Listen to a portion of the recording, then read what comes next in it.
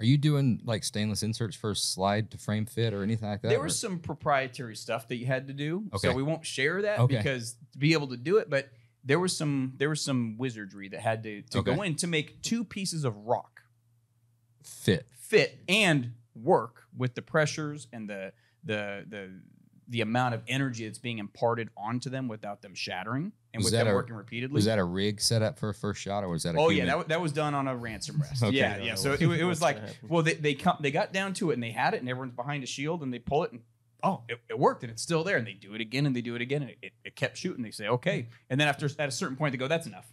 You know, well, we're good. Would it be different if he was working there at the time? I wouldn't have. It was a Mama didn't raid no bitch, son. I'd have been in that thing. Let me shoot that piece of Death Star, son. It was a left and right. We would have made him dual wield it. Well, you wouldn't have had to made me. I'd have volunteered.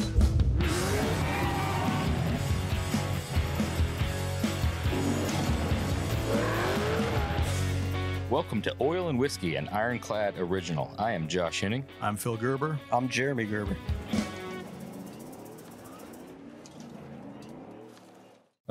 Welcome to Oil and Whiskey, an Ironclad original. Today's guest is a firearms photographer, sales and marketing guru, guys, head of VP sales, whatever. Like we're just guys. Yeah, we're just dudes, man. We're just dudes who like guns. We are dudes, though. That's our is it? Pronouns? Mostly. Yeah. So you identify as dudes. I identify as dude. Okay. with that hat, you better. Jack Ingram, you like that? Yeah. NASCAR. Yeah. A lot of people. That's the other Skull Bandit, son. I know. It's badass. Yeah, that hat's just leaking manliness. It's older than me. I love it. He was actually conceived with his daddy wearing that hat. His daddy wears that hat. So that's the lucky hat. Is that like over the top where when the conceiving part happens? Oh, yeah. Absolutely. You turn it around backwards. It was the back of an 87 Monte Carlo Aero Coupe. The fact that y'all are missing, you don't have to even do the deed wearing that hat. I bet she got pregnant just by looking at it. As soon as he walked into the bar, oh, shit. Is that Jack Ingram 6 months hat? pregnant. Yeah. I'm So 2 companies, kind of the same, but different. Cabot Custom Guns. Yes. Alchemy Custom Weaponry. right. Yep. And I nailed it. You did. Yeah. Yeah. That was pretty hot. Nicely done, Josh. So we'll probably get too drunk and forget. So give us the Instagrams, give us the websites. Where can people find you all?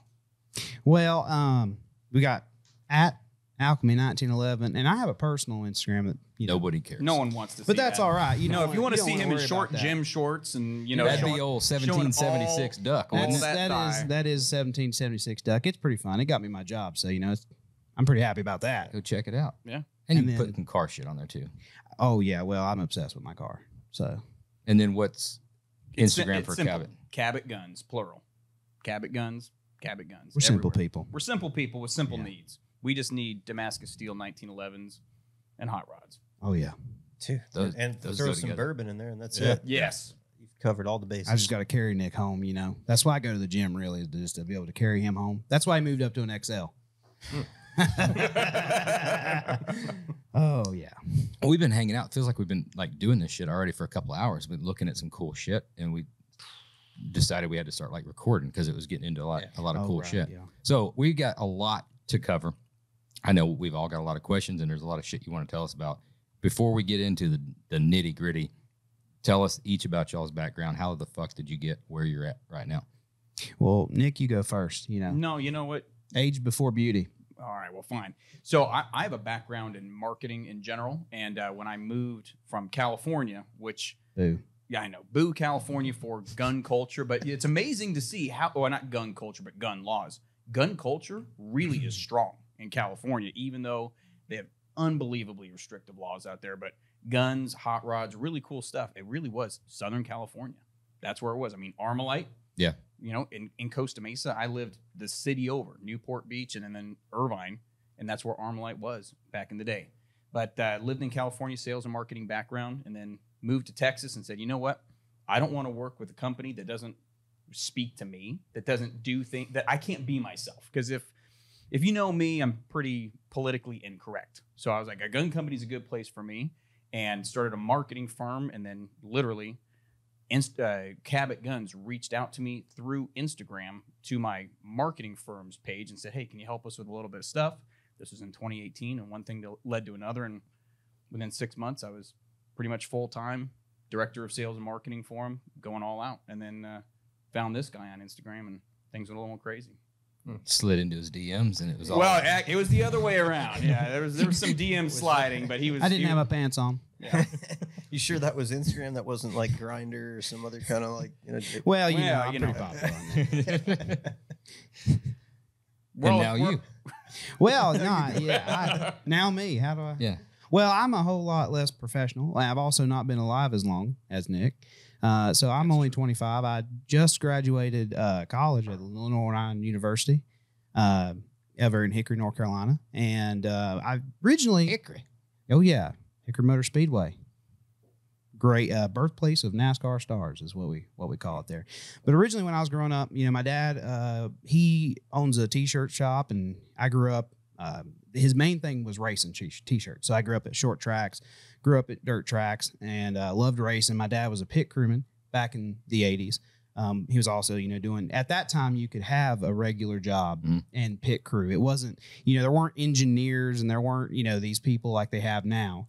You know, you kind of did, if you had a full-time pit crew, you were a serious driver, you know? And so he was a pit crewman, and I grew up with NASCAR when I was younger, and kind of in high school, I worked on a little short track team, and I thought, man, I love racing. I love NASCAR. I wanted to be a pit crewman. And then I kind of found out that that's like a collegiate sport. You know, they take a lot of collegiate athletes, and I'm obviously not a collegiate athlete. So I kind of switched in there, and I didn't really know what I was doing. And I've always liked guns, but, you know, I really didn't come from a gun household. I mean, they weren't anti-gun by any means. You know, they just, you know, where we live, you know, crime rate is so low. I mean, you might use them for hunting, but really up until recently, carrying a gun for self-defense really wasn't something people thought about, just because it's, you know, a small town deal. And went to college, and, you know, I really didn't know what I was going to do. And when I got old enough to buy guns, which was only a few years ago, I started buying guns, and I really liked them. I've always enjoyed them. The first gun I ever fired was a Colt 1991 A1, which at the time I thought, man, there's no gun better than that. That was a little not true. And there are many guns better than that. But, you know, I love the gun, love the platform. I've kind of fell in love with it. I really actually started, my Instagram wasn't like a planned thing. You know, I just kind of took pictures of guns and made very, very, very politically incorrect captions. And that kind of gained some traction. I don't do it quite as much just because it's kind of overdone at this point. You know, I just kind of talk about the guns, and I've become a little bit more professional with it. But got hooked up, really got into 1911s, really took a lot of time to learn the platform, study the platform, and did some writing for a couple magazines when I was in college, which was probably pretty cool. Did a lot of contract photography for some of the really, really big companies in the industry, specifically focusing on the 1911 because they wanted marketing materials that appealed to younger folks. And a lot of gun companies were just taking the same pictures of 1911s, kind of just setting them up in that very studio-esque. And I was kind of putting good-looking girls, but not necessarily, you know, undressed girls with these guns, and kind of showing them in that light, and younger folks, and because, you know, all my buddies sell the lifestyle. Yeah. And, you know, that kind of got the attention of several different companies. One of them was Alchemy and Cabot. And as we talked about earlier off camera, you know, I worked out a deal and actually bought a Alchemy prior to actually working. I was working for a small gun company in town called US Optics and Zero Delta. And they, you know, I guess he liked me enough, and he, you know, a position came open, and now I'm doing the sales, marketing, customer service, photography, videography, and social media for Alchemy. And it's awesome. It's pretty rad. And male model. And the male, yes. Well, this mustache, you know, got to pay some bills. Dude, the male modeling, that caught my eye right away. I stalked you out on your page. And Tell you what, I'm like, this dude looks take that as a compliment. Like, this if dude anybody looks pretty cool. You're like, you got your low rider, you're like cholo pants, you got the look going on. I'm like, this dude's fucking pretty bad. I love, I'm into it. You know, I've always liked cars. I've always liked guns. It's kind of one of those things. You know, you get into the, I guess we'll call it manly hobbies. But you know what really sucks is they're all expensive. Sure are. Yeah. I mean, why? Why do they have to be so dang expensive? Anything good costs money. I know. And I just, you know, I've gotten, you know, especially for my age, I have some pretty badass guns, and I'm very lucky that my Instagram has opened that opportunity to have some badass guns. But Man, you get plenty of guns, and like we talked about, when guns are your job and your hobby, sometimes it can be a little overwhelming. So that's where my car comes in. So you got to have a little bit of release. Now, tell us about Cabot Guns, the company, because one, I've been a fan for quite some time. Obviously, it's a little out of my personal price range, but what I've always loved, I relate it to the car thing, is it seems Cabot's always been like they definitely beat to their own drum. Oh, yeah. Yes. Right. And they're going to not only going to do the wildest and craziest, they're going to do it at the highest level and make no excuses about it, which we like because we try to think that we do the same thing. It's not following I walked through anybody. the shop here. You're definitely following that beat of your own drum. Well, there's a lot of really cool stuff going on. But Cabot, so the founder of Cabot, Rob Biankin, when he was looking at starting the company, he just had a passion for the 1911. So he loved the 1911. He loves everything Americana. He loves just how things need to be made in America and made properly. So when the company was started, this was when custom 1911s were expensive, but they weren't really seen as a luxury item. It was something that, old boys, they wanted Enthusiasts. to get enthusiasts. They wanted to get a gun that they could go run and beat up. And he's like, well, there has to be there's luxury shotgun makers, okay, that are over in Europe, and they're very, they make very nice shotguns, but they have a certain air of Europeanness to them. Well, and God, I hate we're not going to go there. We're not going to go Don't there. get me started on Europeans. We have some very okay? good European customers on the Cabot side. side. This with the Autotopia. Yeah. Well, and so he was looking at the 1911 and saying, this is the perfect platform to exude American greatness and the American greatness of manufacturing. So we source our steel domestically. So going all the way down to like the billet 416, it has to be domestic sourced billet. And that has to go into our machines and made to our guns, to our specs, very highly tuned, very finely done with, we use the term aerospace, tolerances, which really just means tolerances that have to be held repeatably every single time to make a firearm. And when that started back in, 2011, it was not a time where you'd see $4,000, $5,000, $6,000 1911s. So people looked at it and they scoffed. They go, that's never going to work out. But the quality of guns that was going out, the finish, the fit, it just started to win people around. And really, Cabot became a name when in 2016 when we released the Meteorite guns. So this was when really people started to look at us because we said, well, we're making all these parts. And people don't realize just how the sausage is made in the 1911 industry or the gun industry in general. So how can we show off the fact that we actually are making these guns from the ground up and do it with some amazing material? So we sourced a single Meteorite. Where do you go about? Is that eBay? No, that's not eBay. There's not Meteorite made. No, so Meteorite, large Meteorite. Well, so Meteorite is sold by the ounce, and it's also it goes up. You gotta know a guy. You gotta know a guy. Yeah, you gotta know a guy. He's got a baggie. You got a dime bag of Meteorite. That's one of those guys calling. What's the radio show when they call in the East of the Rockies or whatever? Remember they call in about the UFOs or whatever. Oh yeah. Oh, this is Don calling in East of the Rockies. Yeah. Well, we get people call us all the time to try to sell us Meteorite, but you have to also get it tested to make sure that it is actual Meteorite from a specific area. All that. So there's space, yes, outer. Well, yeah, but I mean, we want to make sure it's from space. Yes. That is a major requirement. Yes, for it to be a meteorite, it's got to come for this. You don't want it to be one of them Boeing bombs. Oh, like Joe Dirt. Joe Deere. It was That Deere ain't a Tech. meteorite. That ain't no meteorite. That's one of them Boeing bombs. So yeah, I mean, just making those guns set the market on fire to people going, oh, okay, you can take a 1911, you can make it an amazing machine, but to make it a piece of art, to make it something that is more than just the sum of its parts, that's where Cabot comes in. And so we're not afraid to try things. We released a gun that had pieces of lunar material in it. We called it Moonshot. It had pieces of the moon put into the gun, welded onto the gun. So how do you know it actually came from the moon? You can test it. Do you believe in the moon landing? There's a sticker on it. There's a sticker on it. It says Mexico or exactly. H-O-N-L moon. Yes. It came from the moon landing set. The moon landing set. Yeah, no, we still don't know if that's a conspiracy. But that's got to be that takes some balls from a lot of different people inside the organization, because you're not, again, beating your own drum. You're not following a price point. You're not looking at like, oh, we could do this if we could just be right in here. It's like build We're it, making it. build it, and then at the end of it, be like, fuck, we had that much in it. Well, I guess we got to charge this much. Right. And yeah, well, yeah, I mean, when you I mean, that's that's pretty much how it goes. They go, well, what's the business plan? We're like, see thing, make thing, sell thing. Like it's pretty. That's similar to how. Yeah, we exactly. Yeah, and you know, it's really tough to look at the numbers on that. But just to talk about the meteorite itself, I mean, that was a very expensive rock to buy. I mean, What's we're talking. I mean, I don't want people to try backing that out of like the retail price here, but what's a meteorite cost? It depends. The larger it is, the more expensive it is per ounce. A football-sized meteorite would cost.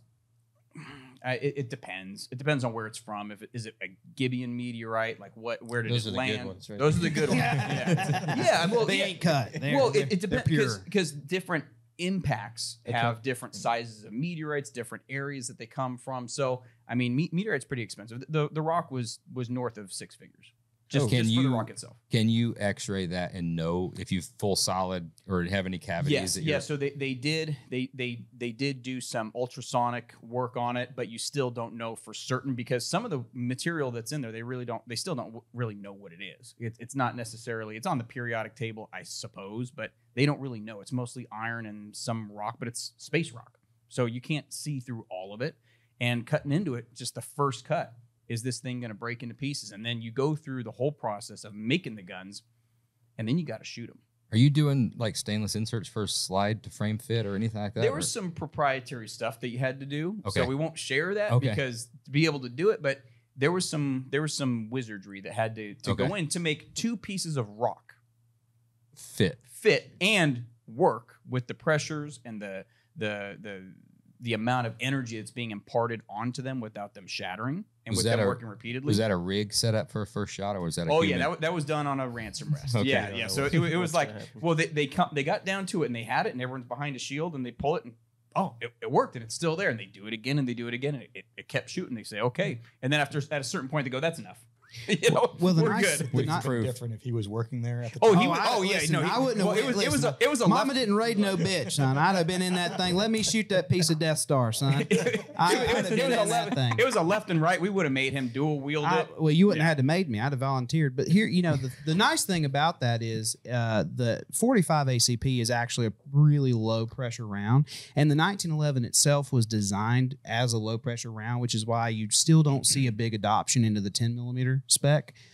Just because 10 millimeter, if loaded properly and you're not basically shooting watered, essentially repackaged 40 caliber, which is what a lot of people shoot. You don't mind pissing people off. Oh no! If you 10 millimeter people, I promise you, if that's you like carry, Mopar guys. Well, 10 millimeter guys. Are no, like, no. 10 Mopar guys are cool. Yeah, 10 millimeter guys, man. 10 millimeter guys are not cool. Okay, Dodge Charger Daytona, the sailboat 69 guys? Charger Daytona is badass. A 10 millimeter is okay.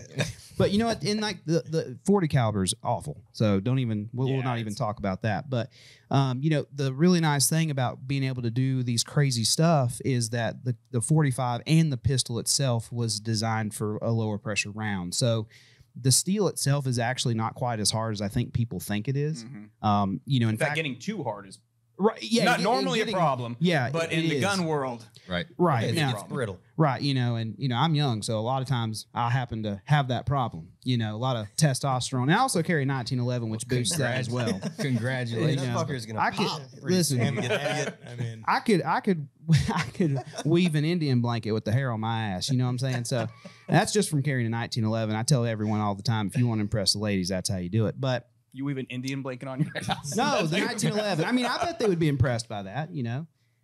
But no, it's the 1911 is a great pistol, and like I said, because it is designed for those low chamber pressures or low pressures in general, it really works well with working with materials aren't of this world.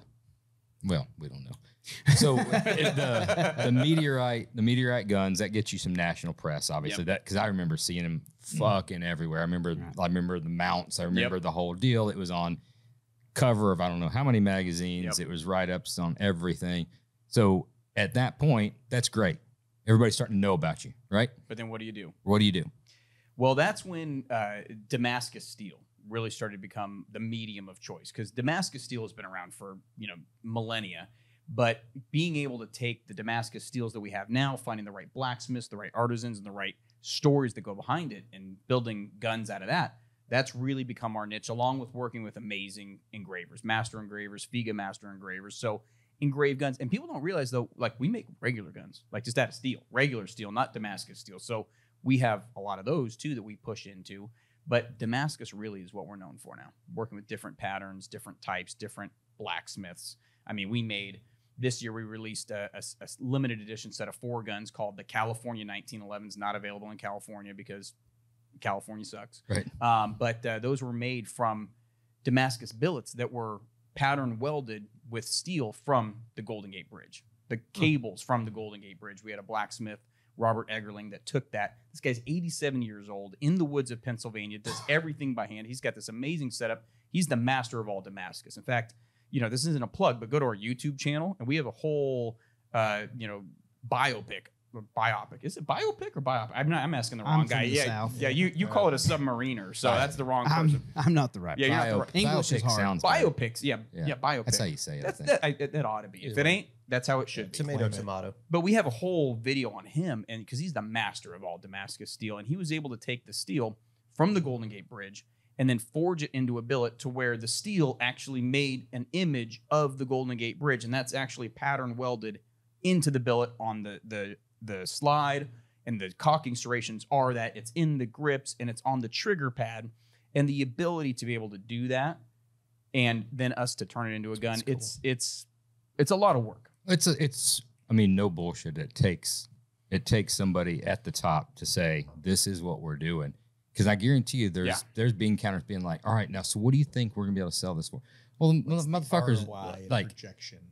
We have no idea. So unfortunately, how long sometimes that's me. In sales and marketing, I'm looking at it, and Rob, I give Rob Bianchi, the founder of the company, all the credit on this, because he comes to me with some ideas. I'm like, I don't know how we're going to sell that. I don't know what we're going to sell it for. I don't even know how much it's going to cost. And I'm sitting there like, well, we'll just build it, and then we'll see how we. And I want to say we put more into it. But the reality is, like, how do we feel this fits in with what we've done before? And there's a very long list of people that want to buy the pistols that we produce, because everything is, by the time it makes it to the general market, it's already been purchased, either on commission, but we're actually doing less commission work. We're doing a lot more of our own stuff, because when it comes to Damascus steel and these projects, we don't know what it's going to look like. So it's really hard to go to a customer that says, I have an idea, and us say, we don't know what it's going to look like, or in some cases, that's a very bad idea. So, right. Just do what you want to do. So the best thing is when they come to us and they say, here's a budget, do what you want to do, or even better, there is no budget. I just have this idea, and then go from there. Those are the best ones. Those are the best ones. Those are the best ones, because then you can get super creative, and we have guys that just want to be surprised when they open. Is that where that came from, over your shoulder? I'm looking at it. Yes. So this was a custom commission. So this was engraved. You can go ahead and grab it and bring it. All right, I'm going to grab it. Everything's been cleared, but I'm just not going to clear this here, because this is a customer gun. So this is a custom commission, and it is the Phoenix, and it is fully engraved by Jonathan Quill, a master engraver. And if you look at the top, all of this was inlaid and engraved with a special process to get the gold to be actually adhered and engraved onto the pistol, onto the image. And there's different colors in the gold from. Can we show it on the? Oh yeah, go ahead. Yeah, go ahead. And show it. I've never seen anything quite. Oh, yeah. So whatever you do, don't rack it, because it is a customer's gun. We want to make sure that he's the first person that gets to do that. So no desk pop then. No desk pops. I mean, hey, I've got stuff if you want a desk pop. If you want a desk pop, we'll do some desk pops. But this is a customer's gun that we're going to be delivering shortly. That is the Phoenix. And if you look at the picture, so the picture is essentially like the life cycle of a Phoenix, and you can see the Phoenix rising out towards the muzzle. And, that is a proprietary finish. Everything has an idea that goes into it. We don't do anything kind of randomly when it comes to this sort of thing. Everything has a purpose. And one big thing that we've kind of been known for, if you look there, traditionally in 1911, you'll see. I don't want to touch it. Traditionally on the 1911, if you look here, you'll see like these cocking serrations. Well, cocking serrations are awesome. Like you'll obviously when we talk about alchemy, I'm very pro cocking serrations. But the cool thing about doing this cocking button is it actually allows the artist more surface area of the gun to play with. Now, this gun in particular did not really need that, but there are some guns where the entire gun is, including the grips, because we'll do like steel grips, and they will engrave the grips as well. Like, for instance, Dante's Inferno, which is one of my favorites. But you know, we really want to give the artist the most basic canvas, and then we of course have to go back in and really tune, you know, bring everything together and bring it home. But you know, that's one of the signature things for us is those cocking buttons. Which just give you something to rack the slide with, but allows the art to still take shape. Well, and one of the cool things is the customer gave us the idea and the engraver that he wanted us to use. And then the grips here, I'm looking at my phone because it's a Japanese word.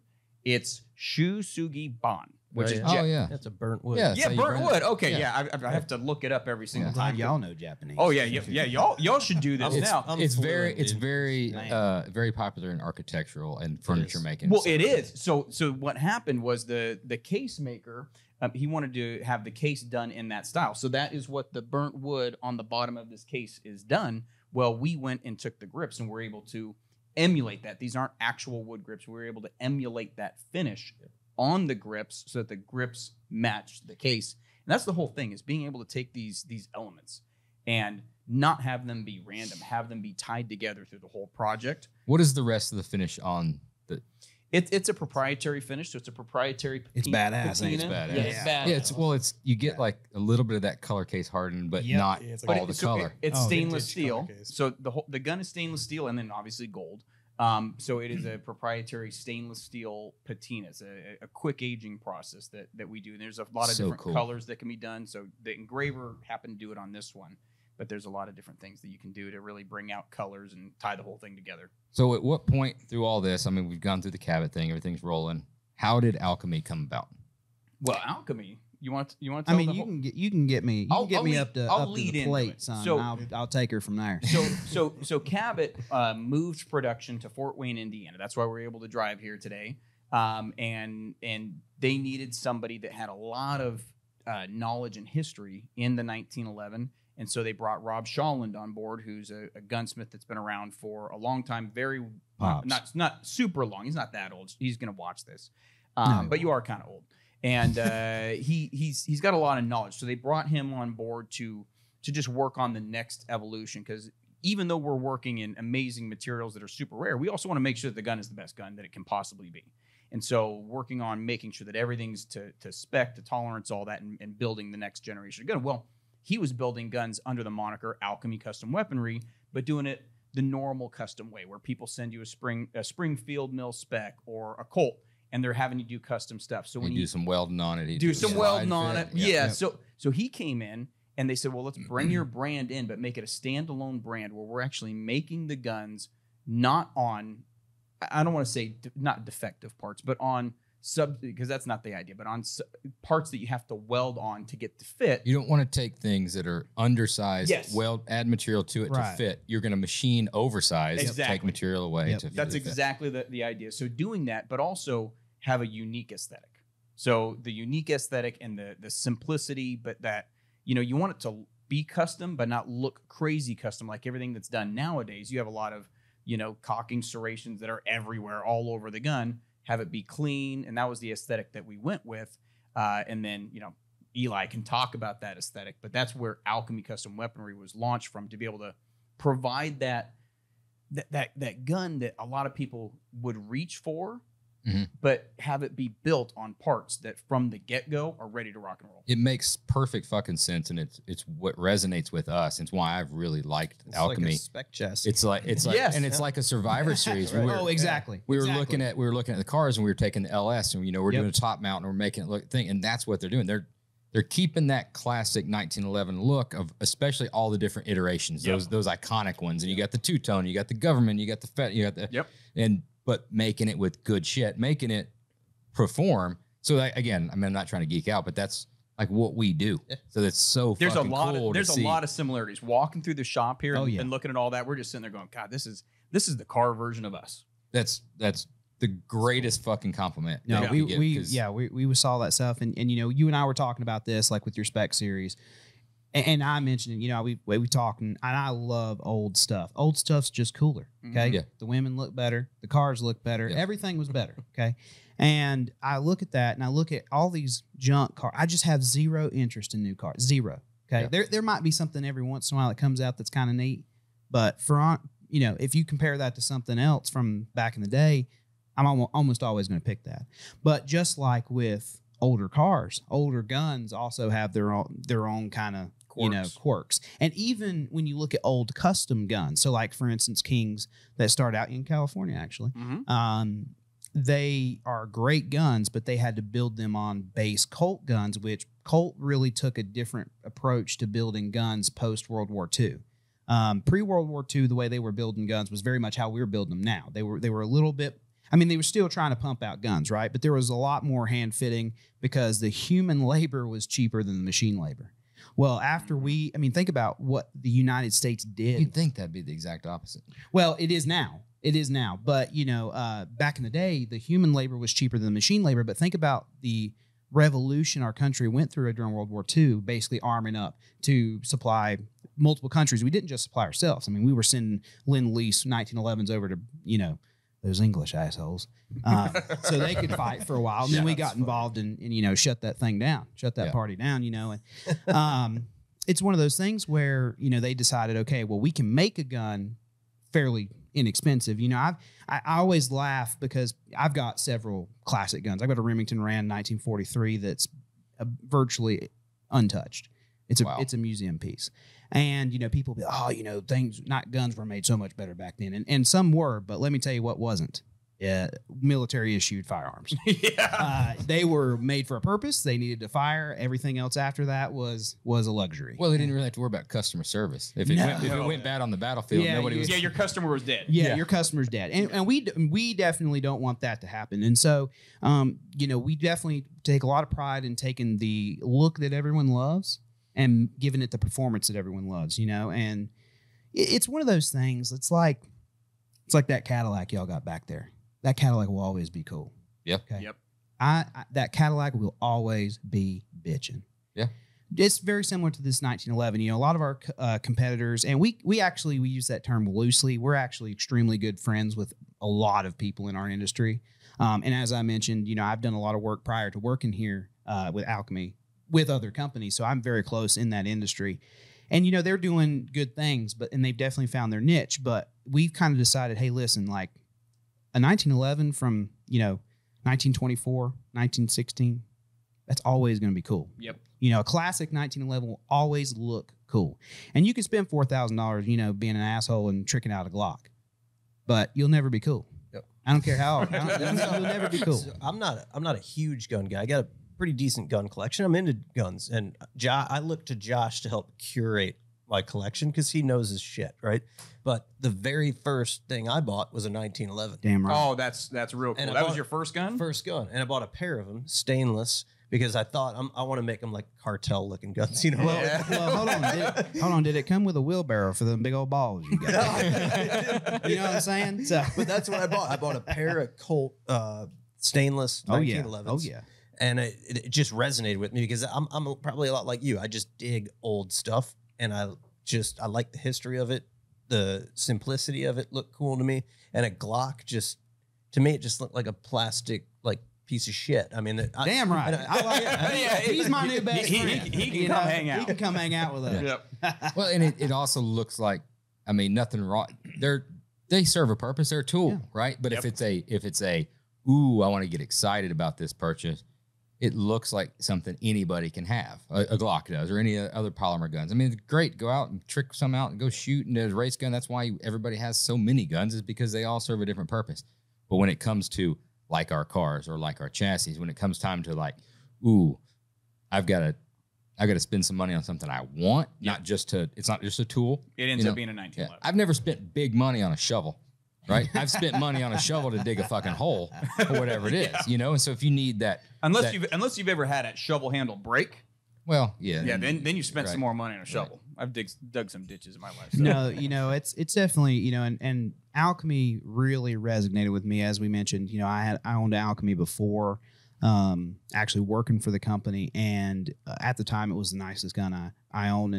And I say that, but the nicest gun I own is still an Alchemy. It's just one of our limited edition guns that we have. Oh, oh yeah. And actually, it's the prototype. Nice. So that's pretty gangster. So it is cool, but it's just one of these things where you look at the gun and you have an emotional reaction. And I try to tell people when we get into the shop, and sometimes how business is. You start crunching numbers, you start looking. I'm like, listen, yes, we should absolutely look at numbers. We should all that's always important from a business. But you got to understand this is an emotional purchase. Okay, when you're dropping $3,000, $4,000, $5,000 on a gun like this, it's an emotional purchase. And these guns speak to people. And we've talked about Cabot, and I do work for Cabot. I do a lot of stuff for Cabot, but Alchemy is kind of my baby. Mm-hmm. And I take a lot of pride in our company and what we do and what we make. And he can tell you that I might be too prideful. I might be too prideful. There's no such thing if it drives your drives your work ethic. He has sometimes I just have to tell him, hey, remember, you have to breathe sometimes. Yeah. He gets so amped up. Amped up and worked up, but in a good way. And I mean, what a blessing that we have that. You remember being 24 though, don't you? I remember being 24. Yeah, that was a long. It was a long time ago. Dinosaurs roamed the earth. So it's funny though, because he came out of the womb looking like he was 45. So he's got this mustache and this beard. I'm 39, and before I started carrying 1911, I looked like you. Well, I guess it's funny, and that's really the thing about these guns, and really, with Alchemy, we hand build, and as we talk, I'm not here to sell you on Alchemy. I'm here because y'all are cool dudes. Y'all do bitchin' stuff. I love cars, as you know. I'm a big car guy. I've got a '63 Galaxy 500 that's literally like my baby. It's funny, my chick. One night I was out working on it really late, who hasn't been there, and she goes, you love that car more than me, and I'm a really bad liar. And it's not that I didn't, but I hesitated. And, she's like, oh. And I went, no, I mean, I love you, but that car's bitching. I love you. That car will always look good. I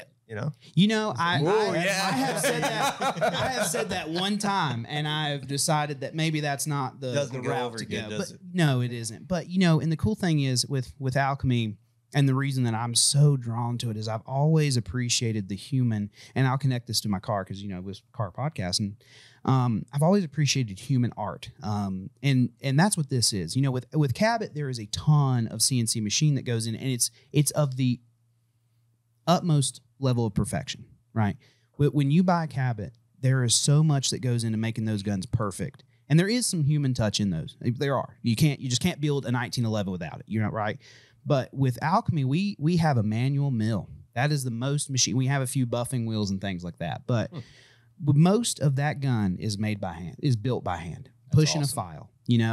People are bleeding on them. They're sweating on them. And you know what those people are? Americans. Americans bleeding on them, sweating on them. That's all American steel in that gun. And it's a labor of love, and it's pride, but it's art that's functional. And, and I tell people all the time, when they get our guns, and there's some variances, like they'll buy one or two guns, and keep in mind, these are all hand-built guns. And they'll say, well, this gun has this and this gun has that. Why is that? And I'm like, buddy, these ain't stamped out of a machine. They're built by a human. Yep. And maybe that human had a bad day. Maybe he had a really good day. Maybe he came in, and all of the human emotions are put into that gun when they're building it. And it's something you just can't get from a machine. And you know what else a machine can't do is it feels. Mm-hmm. And what I've got is a group of amazing gunsmiths that feel, that have emotions, that have connections, that have touch, smell, all their senses putting into that gun, so that when you handle it, you're feeling everything. And we can impart that human connection into our guns to you, because a handgun is an extremely emotional and personal purchase. If you're buying a handgun for self-defense, which these guns are absolutely, if you put this gun in a safe and you tell me, I will make fun of you. Right. And as you should. And I'm not afraid to, I have a lot of customers, it's so beautiful. Put it in a holster. Okay. Don't do that to this gun. You're insulting my gunsmiths that spent hours. And it is not, let me tell you right now, I took a time-lapse video before we came of one of my gunsmiths fitting a grip safety. And it is so long, because it takes, they're doing it all by hand. He's got to fit, he's got to draw on it with some magic marker to see where he's getting interference. It's a ton of work. So don't put my gunsmith's art that he's made reliable, functional, accurate for you to protect your life with. Don't put it in a safe. Right. It's meant to be in a holster. Y'all hand checkering all those? No, actually, that's one of the few things that's done by machine. Just because Machine checkering, unless you're just at the nth level of it, you cannot. hand checkering is That's really why I was difficult. asking you. I was looking at how good that was. Well, yeah. There are certain things that you know, the T100 or T1000, I don't know what the Terminator was, can do a little better than humans. Well, That's one of them. Well, and you know that, and it also checkering is. You also have to kind of give and take on the time that it takes to build these pistols. Again, we're working in a price point, so Alchemies are significantly cheaper than Cabots, but we're working in a price point. We're working, you know, with certain things, and the byproduct is that checkering is really the only machine aspect of the gun. But with that being said, it is really nice. It's really thought out checkering. I actually wish that it was way more aggressive, but I'm also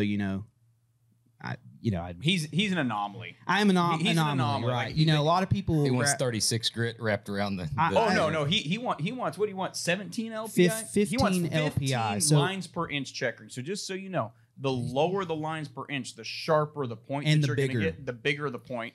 So that right there is what, 25. That is 25. The comfort carry checkering is 25 in the middle, and the really nice thing about that checkering is it's only the horizontals on the curve of the gun. Mm-hmm. So when it's in a holster, and I carry appendix, which a lot of our older Kydex or leather. Kydex and You put. I'm 25, man. I get away with that. We carry our guns Kydex appendix. Now I got these are working guns for us. They're beautiful, but now we work them. That's awesome. There are That's guns. awesome. There are guns that I just don't believe should be in Kydex. Like my Combat Limited is a 25 gun run, meant to emulate the Packmeyer Combat Special. It was one of the first projects that I got brought on for, and that's about as good as it gets right there. Yeah, everything about and that's hard chrome, baby. That's hard chrome. I like that gun. Yeah, which, it chrome. fits good. Everything. Mm-hmm. That's actually my carry gun. Is it? Oh yeah.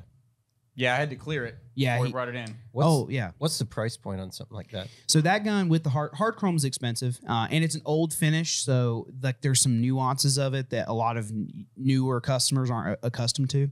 Well, there's also some environmental concerns that Greta Thunberg has made it a little more difficult to do hard chrome. So it's one of those finishes that's it's just like chroming in general, like chrome parts on cars in Europe. That's it. You can't do it no more in Europe. So and so to answer your question, I do have a comment about her. About Greta. But to answer your question, that gun right there is probably about $4,300.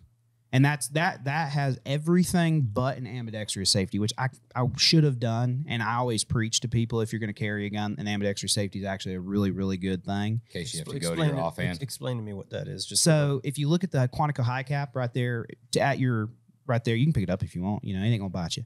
That ambidextrous safety, the thumb safety on the side, see it's on both sides. Yep. On the back of the frame. So you're going to carry that gun cocked and locked. So you're going to have the round in the chamber, you're going to have the hammer back, and have the safety on. And so, it's one of these things, like I do a drill called the Hackathorn Standard, invented by Ken Hackathorn, who's Mr. 1911. He's who I inspired to be, mustache and all. And I thought you were he's going got back in PI. You can keep well, he's also awesome. I see but some of your Instagram page with the floral shirts. Oh, yeah. Hackathorn though, man. Hack's pretty. Funny enough, I went up and we were talking to Hack, and he's actually got an Alchemy and he loves it. But there's a drill in the Hackathorn Standard where you have to do a weak hand pickup. And it is like the worst part of the drill. In all honesty, like I usually shoot pretty well, my Hackathorn Standard. But if I drop a stage of that, it's going to be that one, because you essentially have the gun laying on the ground and you have the butt away from your weak hand. You'll have your hand in the back. Typically, I try to tell people when they do it with me to grab your belt on the back so that you literally will not use your dominant hand. And you essentially have to pick up the gun almost kind of backwards and then get on target, and you're going to shoot 3 targets in the A zone. And the issue with a single-sided safety, which just for safety and concerns, I'm not going to get it out and show you, but is you're going to essentially have to break your grip to manipulate the safety. And I think aesthetically, the single-sided safety is phenomenal. But, it would be much better if I could pick up the gun and manipulate it as I would if it was But strong. if you've already drawn... Correct. And then you lose your gun and have to go to your offhand. It probably is safety off. Right. 100%. It's just one of because those I've heard things, that. I've yeah. heard that argument before, and I look at him like, It's a drill if you've gotten to that point, if you live like angels are around Well, you, and, like you're good to go. I've lost my you've been dominant hand. Yes. Now I've found somebody else's unholstered weapon that is safe, and Well- I have to. And it happens to be a 1911. Those the drills. confluence of events to get there. Yeah, But I get what still, you're saying. It's good. I mean, it's like shooting your rifle offhand and manipulating a rifle offhand. Like if you get to that point, that's not a good day. And drills No, are but really just set up to good to put know. you. Drills are set up to put you in really bad situations to see if you can manipulate your way out of it. And they're also drills are set up strictly for an ego check. Oh yeah. That's- Because as soon as you start punching holes, you're like, "Oh, this is so fucking awesome!" Yeah. I'm actually the most badass shooter I know. And then you go to do a drill, or you go to offhand, or you do something that you're not comfortable with. You're like, "Oh, fuck!" The I'm not best good thing at to all." do is to take a shooter that says, "Oh, I've been shooting forever. My daddy taught me how to shoot," and then you take them out there. Make a move. No. All you have to do is bring out a shot timer. Shot timer. Will You tell bring it out a all. shot timer, and they fall to pieces, and they have the shittiest time, and their target looks even worse than it did because all those guys, they think they get good targets, and then you look at their target, you're like, that's really bad. And then you bring a shot timer, you introduce stress, life changes for you. I've taken a lot of people out that have said they've been shooting a long time. You introduce stress, and they just go to shit. But it's great because they push. So I've brought so many people. It's probably been the same for you. Yeah. You bring people out to the range. You start doing drills. You start introducing stress into the situation, and then they go and they say, "I'm not as good as I thought I was." They start actually going to take courses from people, and they Need to get better. and then they take the course and they realize I'm even worse than I thought I was at this course, and they push themselves. And I go out and I shoot with them again. I've got a neighbor that we've done this, and I've gone and shot with him after a year and he went and did Tony Cowden's course, Capable Inc. But he's a great guy, great shooter. He did his course and he got a shot timer. He started doing all this work. Went back to where before it was how small, how tight of a group can I get at 7 yards on paper, to now how quickly can I get my gun out and get shots on target and move and manipulate the gun. And what happens in a year when you introduce stress and introduce a par time, it's unbelievable what happens to people. More people need to do that. Everybody needs to go out. I try to do at least 2 courses a year just to get that, get into different situations. Because that's the only get comfortable being uncomfortable. Get comfortable being uncomfortable. Because So if you got to got use your gun, you're gonna be uncomfortable. Yeah, it's You know not. what I'm That's not saying? a good day. So yeah, it's a terrible day. But yeah, and these pistols are designed to be street carry guns. I carry that gun right there, and I've got a few other. I actually have a Quantico high cap. That one isn't mine, but I do carry that one quite a bit. And when you pull these guns out to people have this convoluted, expectation that a carry gun should be a cheap gun. Should be a gun that works, but if you have to use it, it's going to go into jail. Right, and, right. the police are going to confiscate it. And my whole opinion on that is don't be a bitch. And now that's what you should be fucking carrying. Right. Yeah. A suppressed apocalypse, suppressed Damascus that's gun. the apocalypse right there. Yeah, that's like a $10,000 unit without the suppressor, and probably without the red dot. Actually, No, with the red unit dot, it's already. right around 10K. That's why I don't have one. That's I've been drilling over that one for about a year now Yeah. since you guys dropped it. Just love the linear Damascus on it, and It's fucking awesome. well, it's so funny because the that Warren Patina's killer. that gun, and that finish, that's a form of nitriting. It's a heat and chemical process. That's It's good looking. unbelievably durable. So that is a very durable gun. That gun's got thousands upon thousands of rounds on it. Really? That's a demo gun. That's one of the first ones that we made. It's gone to multiple magazines. So if you've seen a magazine with it in it, it's probably that gun. It goes and comes back. Yeah. But it gets shot a lot. But that pattern came from kind of a happy accident to where we were building a gun for a customer and we went to etch the Damascus. Because when you get Damascus steel, people don't realize you can't really see the pattern until you put it into the acid bath and etch it. And we have a very long process of etching. There's masking. There's all kinds of stuff you got to do because you don't want the acid to touch certain parts. But we went to etch it, and the pattern was supposed to be one way, and it turns out that the billet had it sideways. So when we did it, it was kind of a happy accident to have that pattern that way, and finished it in that vintage classic finish. And it turned out amazing. And so we initially planned on we did a first release of 20 pistols and that was sold out immediately. And then it very quickly became our flagship go-to. gun, the flagship gun, the Apocalypse. And then we followed it up with Serenity. And then there's a lot of other things coming down the pike when it comes to Damascus steel. But Well, and the nice thing about it is, under one roof, you have two completely different philosophies for building the same gun. We've talked about Cabot is a pursuit of perfection. We want those guns to be perfect. We want those guns to be machined perfect. And with Alchemy, we have a little bit of that. Hit me right down. You here, got 'cause that stuff. That was You're getting Nick talkative. So well. That had a nose on it. That oh when my I God, a nose. God, you're pretty. this is good oil and stuff. whiskey. This isn't Eli talks It's about whatever all- he it's wants all to in talk whiskey. about. Dude, Yeah. so we've been saving this bottle. This lived on the shelf all through the Oh entire, damn! This is a man's pour all right through here. the entire first season. Look at that. Yeah. This is a Top rare. That's a rare Well, bird it is. right there. Well, But, you're talking about alchemy. I mean, honestly, that's where my next question was going. So Oh, God. we're following this in order. Great idea. Understand why it started and all that. How are you marketing that company? Yeah. Now and in its infancy, again, not against, but alongside. Obviously we do a lot of similar things, with a lower price point and spec built with the same standards. I get all of that kind of stuff, but then you're also having to go to a whole new audience. You're having to go out there and say, hey, Yeah. So before Eli came on, and I was doing the marketing for both. So I was the sales and marketing guy for both brands, and juggling all this. It's how do you create two separate and distinct identities that people can find out are under one roof. And it's really coming down to saying, Cabot is the thing that people aspire to that you don't think you can get, but you can. I mean, you can order a Cabot. It's just going to take a while. It's going to cost a little bit of money. But then when you have the Alchemy side, it was a little more rough.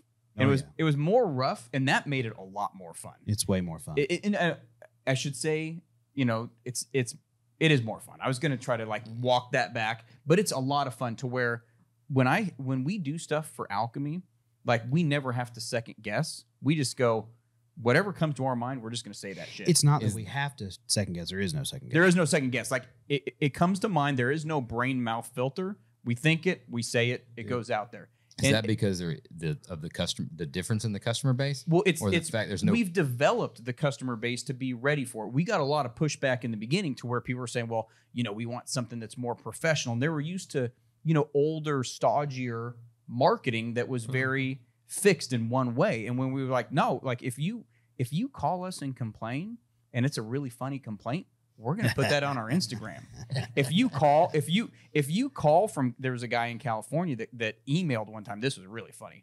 And so this is before Eli came in. He emails. He goes, I'm about to place an order for one of your guns, but there is no way I'm going to pay. At the time, it was $3,200 for one of your primes. So I need a discount code in order to order.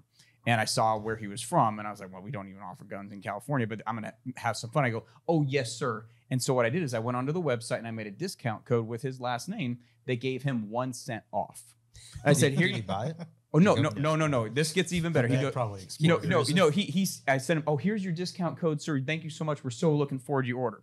Oh, I'm sorry, Nick. I think there's been a mistake. There's no way a 1 cent discount is going to be enough for me. I was like, oh my goodness, sir. I'm so sorry. Apply too. There must have been an issue, sir. Let me take care of this for you. And so I updated it to 10 cents. And he goes, hey, Nick, are you messing with me? Because now it's only 10 cents off. I would never think of that. Oh no, he goes, now it's only 10 cents off. I go, well, sir, first off, you're in California. We are not allowed to sell guns in California. Number two, even if you weren't, we don't sell guns to pompous, pretentious assholes like you. And I said, thank you so much for your time. And then I left it. Well, then he calls the corporate line, and I see his number come in. I'm like, oh, this is going to be good. It's gonna be a complaint. He's going to make a complaint, but I love our CEO. He backs us every single time. So I hit the decline button on it. I called the CEO. I go, this guy's calling. Here's what I did. And oh, by the way, I've been posting about this whole thing on our Instagram as it's going on. And I go, so here's what happened. Here's why he's complaining. Just be prepared. So he calls up, and the CEO, he's very nice. He goes, oh, yeah. He goes, well, yeah, we don't sell guns in California. He goes, well, yeah, that was kind of pretentious of you. And that's really funny. And then the guy's like, what? I'm calling to complain. You should fire this guy. He's like, well, no, it's really kind of funny. And then the guy's, well, you tell Nick he's a dick, and hangs up. And that has been has his stuck. nickname. I'm Nick the Dick. Nick the Dick. Nick the Dick. But we were gonna make T-shirts. You tell Nick he's a dick, and hangs up. But that's how it really started. Was honestly that story, and I started posting it on our Instagram, and people were like, "Oh, like if we treat these guys the way we treat other companies, they're not gonna be Get called out for it. We're gonna get called out for it." And did that turn a lot of people off in the beginning? Not a lot, but it was the right people to turn off. Yeah. We were very happy to not have them be customers. Yep. And then as it came along, and then we brought Eli on board with his, way of going about things, and using words that they're not bad words. They're just words that people in the 1911, the elder generation, Right. elder than me, won't really appreciate. We're just like, we're sticking behind this 100%.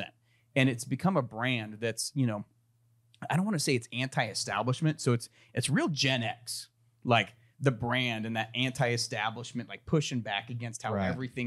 everything you think a gun company should be. We're not going to be that. I don't know if you're really pushing back versus doing Just doing what we what Leaning- you want to do. You know what? We're leaning in. That's actually true. Yeah. Yeah, it's not a pushback. It's a lean Yeah. in. Well, Because the establishment or traditional, Yeah. gun companies and marketing and the way they think, they just do their thing the way they do it. And it's like a big ship, and it's difficult to steer and turn. And, But it works for them. Right. But we can't do that. right. And You can't do that, be the size that we are. Right. we have to And make a do that. splash. You have to make a splash. Mhm. You have to do something. For Cabot, it was building guns out of fucking meteorites. Okay. Right. So for Alchemy, it has to be about the attitude for the brand Cool. that people establish to. So that's what it is. You said at the beginning, they, those brands live separately, but it would be fine if anybody knew the backstory and that they were under one roof. But at this point, don't those brands feed off of each other? You know Not what? They're It's way weird. more independent. It's than so you would think. interesting. Yeah. Yeah. Customers don't tie the two together. I mean- Well, it's if you go to the Alchemy website, it's Alchemy by Cabot Guns. Yeah. And Cabot owns Alchemy, but it's two distinct buyer profiles. But yeah. the funny thing is, we do have a lot of crossover Crossover. in customers, and those customers rock. They are the best. They are the best. Yeah. Because they understand it, they get it, they get what's behind both of them, and they're all on board. Those are the customers that I really love to work with. Do you get more guys that are starting in the Alchemy line and then Graduating. up, or the Funny enough, no. They start. They start Cabot mostly they and start then- at Cabot, and I don't want to say they don't graduate down, yeah, but no. they have just a different perspective on it. The guns are so different. You shoot them side by side. It's like it's a 1911, but they have different personalities. different personalities. Yep. In what way? Well, when you have a really tight hand, when you have a hand fit gun, Huh? there's going to be characteristics that are inconsistent throughout the gun. Yep. Or And that throughout makes it guns, awesome. right? So like you can handle every one of these guns. Like, did you feel the lockup on that 45 Commander? Oh, Yes. you did. Yeah, You yeah, did. yeah. And Oh, yeah. So you felt the lockup there, and then you felt mine. Yeah. Right, which was really smooth, but it wasn't as hard to manipulate. Yeah. And that's sort of what's really cool is that every gun has almost its own story, almost its own path, its own It's got a personality. fingerprint. But and there's also positives and negatives to both of those setups. Sure. Yes. Right? Absolutely. There's the Yes, but well, as an yeah. Alchemy customer, and I don't want to say like, as an Alchemy customer, they understand when the gun's coming to them. It's gonna be an Alchemy, but there's gonna be some surprises in it that just make it different from any other Alchemy. You can get two prime, you can get two prime elite 45s, but they're not identical. Even if you spec them out identical, they're not always going to feel identical the to each performance will be other. there, Performance is there. but the feeling- feel will be a little bit or different. something you can relate to in each of your gun, like mine does this and Yes. this way. Well, and you yeah, kinda get you'll- used to it. And You'll feel how it unlocks. You'll feel how, the timing is That gun. different. That gun's That- fit nice. Yeah, that one's that fit real one's nice. awesome. I've got the original Quantico single stack Which pisses me off. prototype 'cause that I pisses want him off because this God, I I've like never that. shot a 45 that feels like this. Yeah. And I it mean, that might be a bonus for hitting a sales goal or something. no, it'll never be. He can never sell enough guns to pry this from my. And I don't shoot it. I just own it. I have it so that he can't have it. Right. Yeah. Yeah, because I actually keep the majority of That's what those. you would do. Yeah. I it's- keep the majority of the Alchemy marketing guns. He has some, but I keep the majority of them with me. And then, of course, I have my own. So I personally own several Alchemies, and I have a Cabot Rebellion that I personally own. But it's very and we can make the connection. the alchemy, you have that sort of human, I guess, imperfection. I hate using that word because people take that way too out of context, but you have that human imperfection. And I relate it to my car. So my lowrider, right? So that car was painted about 20 years ago by a guy in California named Cabot Customs, okay? And when you look at that car, it was one of the first cars he ever really spent a lot of time on. I mean, it's an absolutely gorgeous car. It's probably the best gun here. Yeah, that one's awesome.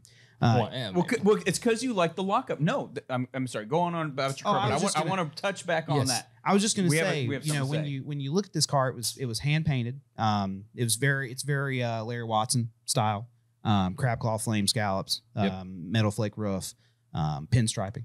But when you look at the pinstriping on the front, it's actually it leans a little bit to the driver side.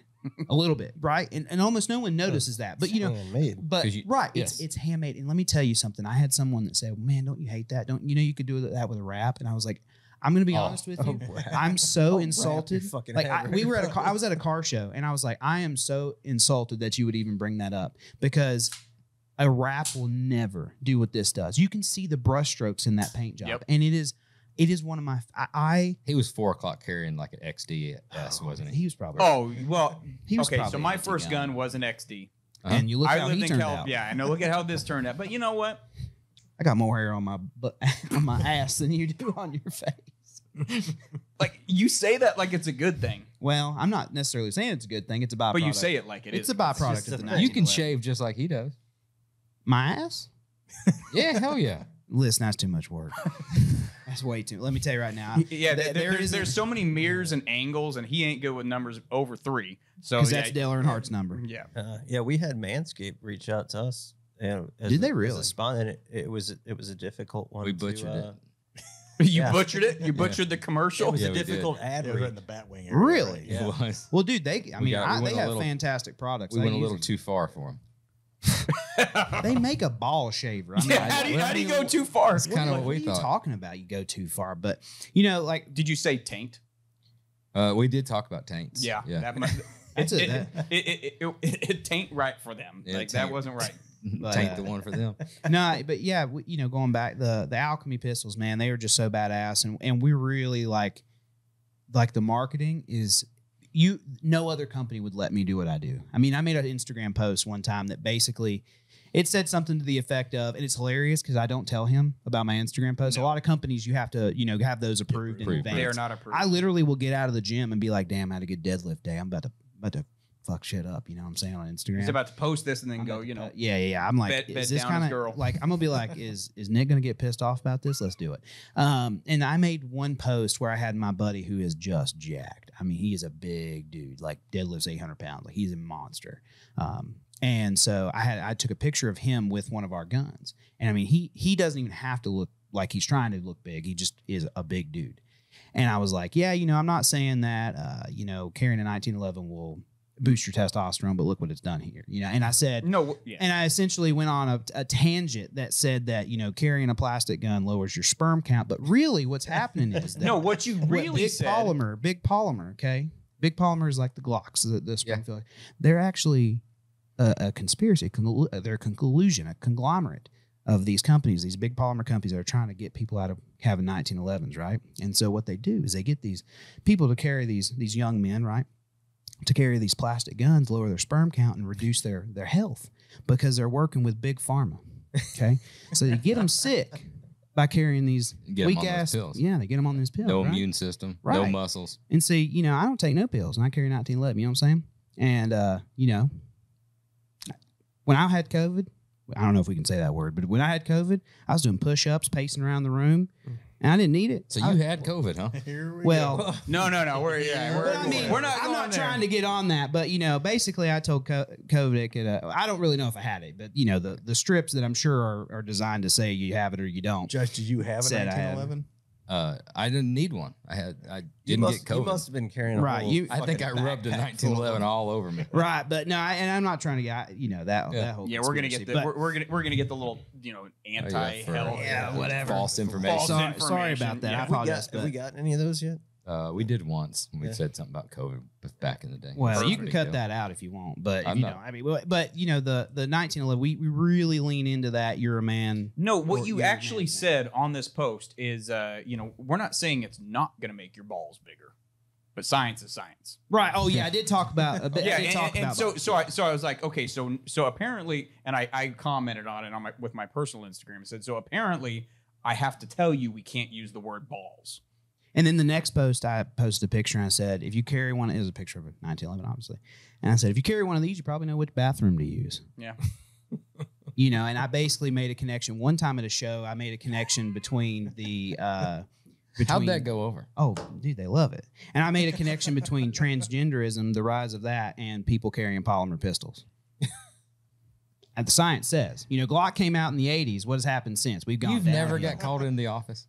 No, because No. he works in North Carolina. No one wants Right, to go there. I do no one work wants to go remote. there. Like a Zoom You call haven't or like, anything. changed the password. No, for we did. We Instagram? did have to talk to HR one time when he showed up on a Zoom call without a shirt. Oh, Like, yeah. So my parents have a house in the Keys. I work remote. I don't think about this. My parents have a house in the Keys, and I went down there to visit them, and I showed up on the Zoom call. And it's on Duck Key on the, like, the background was the Atlantic Ocean.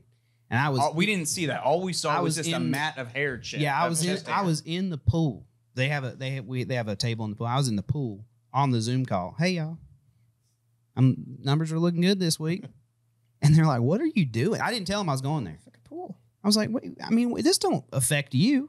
I'm selling guns, son, you know? Yeah, we've got our That was- we have our office admin lady who's looking at you like getting all red and flush, and you know HR had to have a talk, and so now we have a new rule: you have to have clothes on our Zoom calls. That'd and be that was- weird in the pool though. Right. What's You that? see, they don't think It'd be weird to have clothes on in the pool. Well, then don't be in the pool. And see, that's Yeah. the joy of alchemy, right? Is it's just so off the cuff, you know. Like, yeah, of course, the alchemy marketing kid is in a pool in the Keys, and I had that gun like laying up on the towel, like right behind me, you know, cock locked and ready to rock. Once just- again, no one was paying Just in attention case because I it was saw a just shark, it was just your I'd so your, shoot a it was shark. just your your chest hair and which is and, fabulous. and your nips were on too. Like you can't have nips I on the mean, Zoom call. Would the Dude. water break that? If you were like 4 feet of water, you pop a shark yeah, from the no, dock. it It's would- yeah, done. that round is going like 850 feet per second out of a 5-inch gun. That's 4 1/4.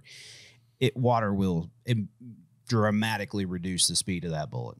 What's it take to get one of these flat trigger rail and this lockup? This is the best gun that's here, I'll hook you up. So we do have to talk about the lockup, okay? right? Because so the lockup on that gun, so the prototype first Quantico single stack Right. that I've got has so much lockup that we don't bring it out at shows because what happens is people Explain to me lockup real quick. I got you. Here, Help here. me out. Oh, Help so me out, fellas. lockup- Talk to him All right. when he does the.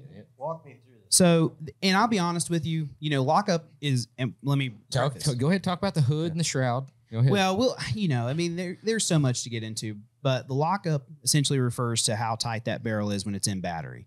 And the idea is that it will be tighter fit over a longer period of time, the harder fit it is. the accuracy If will be it's- maintained. The Yeah. fit if it will- starts out super tight, Like- because it's going to wear, when you start pulling that back, feel the difference of tight. that.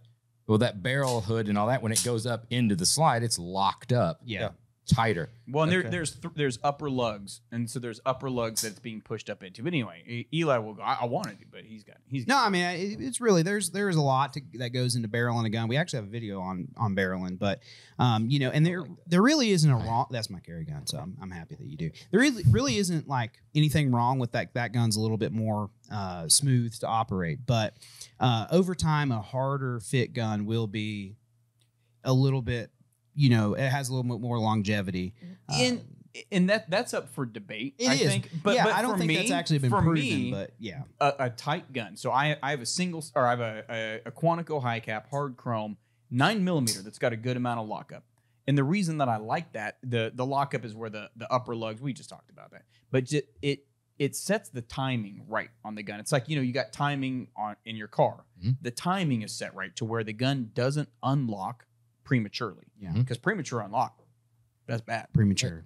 Premature. You don't want to be Premature. premature. Anything You want to have premature. anything Premature well, yeah, ejaculation's bad. premature. Yeah, premature. Can I say that? I I think so. He just Yeah. did. I think Well. there's something. But it sets the timing. It's like you can feel the entire gun. You can feel it unlocking. You can feel it Kind of cycling in slow motion. in slow motion. Yeah. And we're only talking a 20th of a second. Okay, what? Less than a 20. It's almost So like a it's radial delay blowback almost.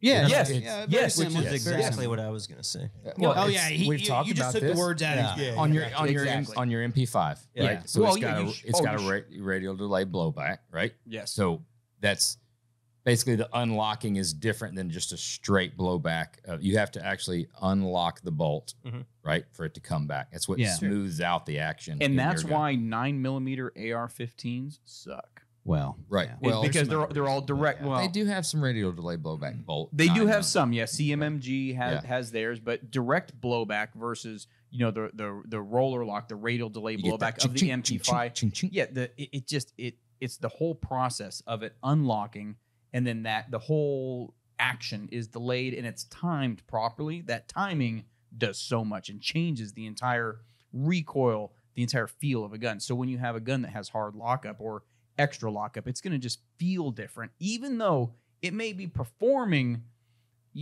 objectively the same. The cycle Accuracy, time's the same, yeah. the accuracy is the same, the trigger weight's the same. the feel is a little bit the different. feel is different. But there is a big con from, as I mentioned, I do a lot of different things at Alchemy, and the big con is the customer service aspect. So Oh god. this is a great story that you will absolutely love because, and when I'm going to preface this with, I am not upset with our customer. I would never be upset with one of our customers. I am so pissed off at this gun shop. I don't know who the gun shop is, but whoever they are.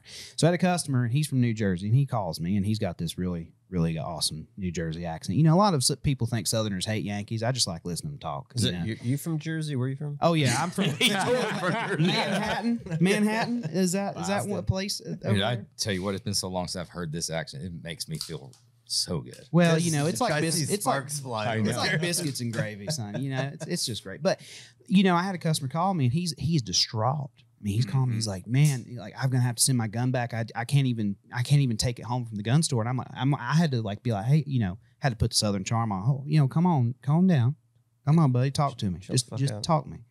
And he said, well, the gun store won't let me take my gun home. They said it's unsafe. And I said, sir, can you give me your name? You let me look up your gun. Let me see what's going on. And he had a hard fit gun, and we don't do this anymore. And this is the biggest reason why.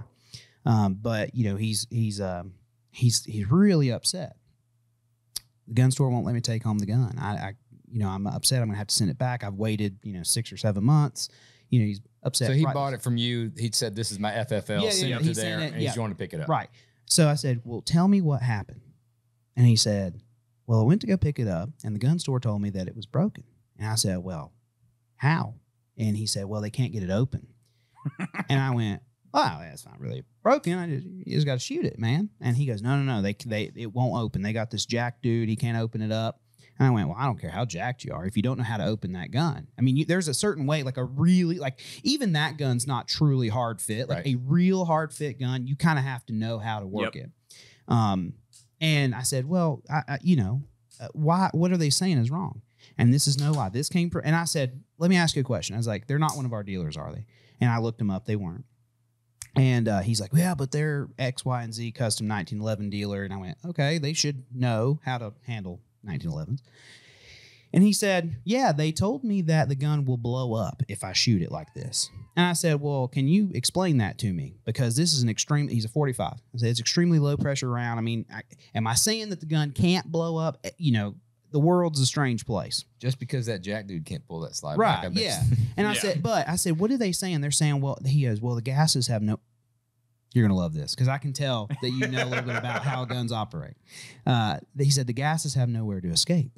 Now, on a normal gun, and I'm not trying to talk down to you, I'm just trying to set the stage, On a normal, like an AR-15. Where's the projectile going to go? Exactly. On an AR-15, right? The bullet goes out. There's a gas tube. Mhm. The gases are caught. They go back in. They cycle the weapon. On 1911, it's recoil operated. Okay, so the gun basically unlocks based on the recoil of the round. All the gases go out the hole with the bullet. And so I said, what do you mean it's going to blow up? He goes, well, the gases will have nowhere to go. That's what the gun store's telling me.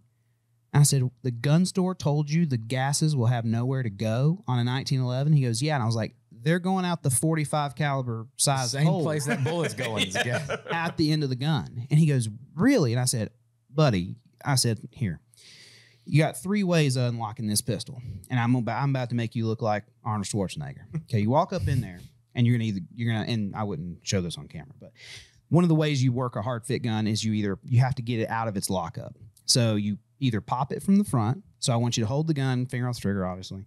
And I want you to first pull the hammer back because you don't want to even have to worry about the mainspring giving you issues. So pull the hammer back, take the front, pop the gun open. Once that pop, you'll hear it. Once it pops open, then you can work the slide. The second way is you can go in from the front, you grab the top of the slide, you use the trigger guard as leverage, and you pop it open. And the third way is to do that basically using the back of the gun and going over the top of the slide. You just pop it open. You have to get past the initial lockup. And I said, walk back in there, ask for your gun. And I said, pop it open.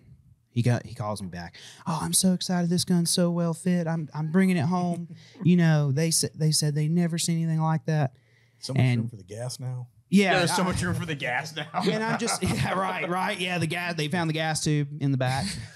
And I'm like, yeah, and there have been several easy customer service things. I had a gun actually sent back. The customer would not shoot it because he was like, there's something wrong.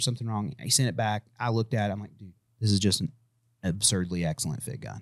Like, you know what I mean? And people just aren't used to that because we live in a polymer age. We live in an easygoing gun age. We are always looking for making guns easier to rack, and that's really the big thing is dealing with the customer service aspect of manufacturing an old world gun in a new world age.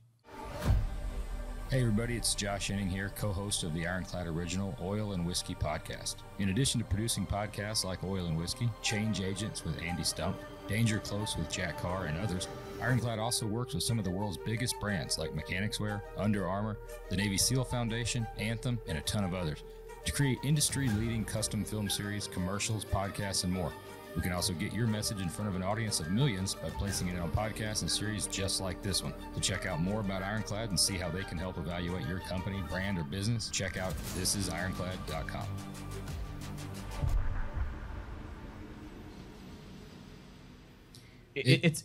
Sorry, go ahead. But I guess I wanted to hit on this is from talking about the gun store. The gun stores as a whole, there's good and bad, right? And Could just be a bad sales guy. I didn't know. Well, the thing, we just talked to a guy the other day, whatever, trying to buy a gun, and they just we liken it to liquor and bourbon purchasing, unfortunately, because I can't even imagine the amount of questions that they have to deal with on a daily basis, and you do get jaded. You go to a liquor store, generally. There is some outliers, but generally liquor stores, you got Pappy? You go in, you got any Pappy? And they're so tired of hearing it, and they're not, if you say, and then you say, hey, have you ever tried Pappy? Like, right. Pappy's good. Yeah. But and then you get, they're not going to really give you recommendations. Oh, well, if you like Pappy, right, or you're trying to find it, these are some.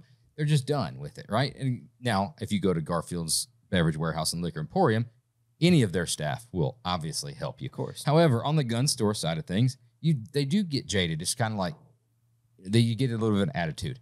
The reason on 1911 specifically, I remember vividly, probably 20 years ago, right? Going in when he was 5. Oh, right. Yeah. When he was 5 years old. I was 25. So well, anyway, looking at you trying to get you can't learn this type of stuff about fit on 1911 from magazines, from stuff. And I was consuming every bit of media I could about guns, right? It was just like I did on car stuff. Newspapers back then. Yeah, newspapers and the telegrams, cool. And you get it on the nightly news, the black and white.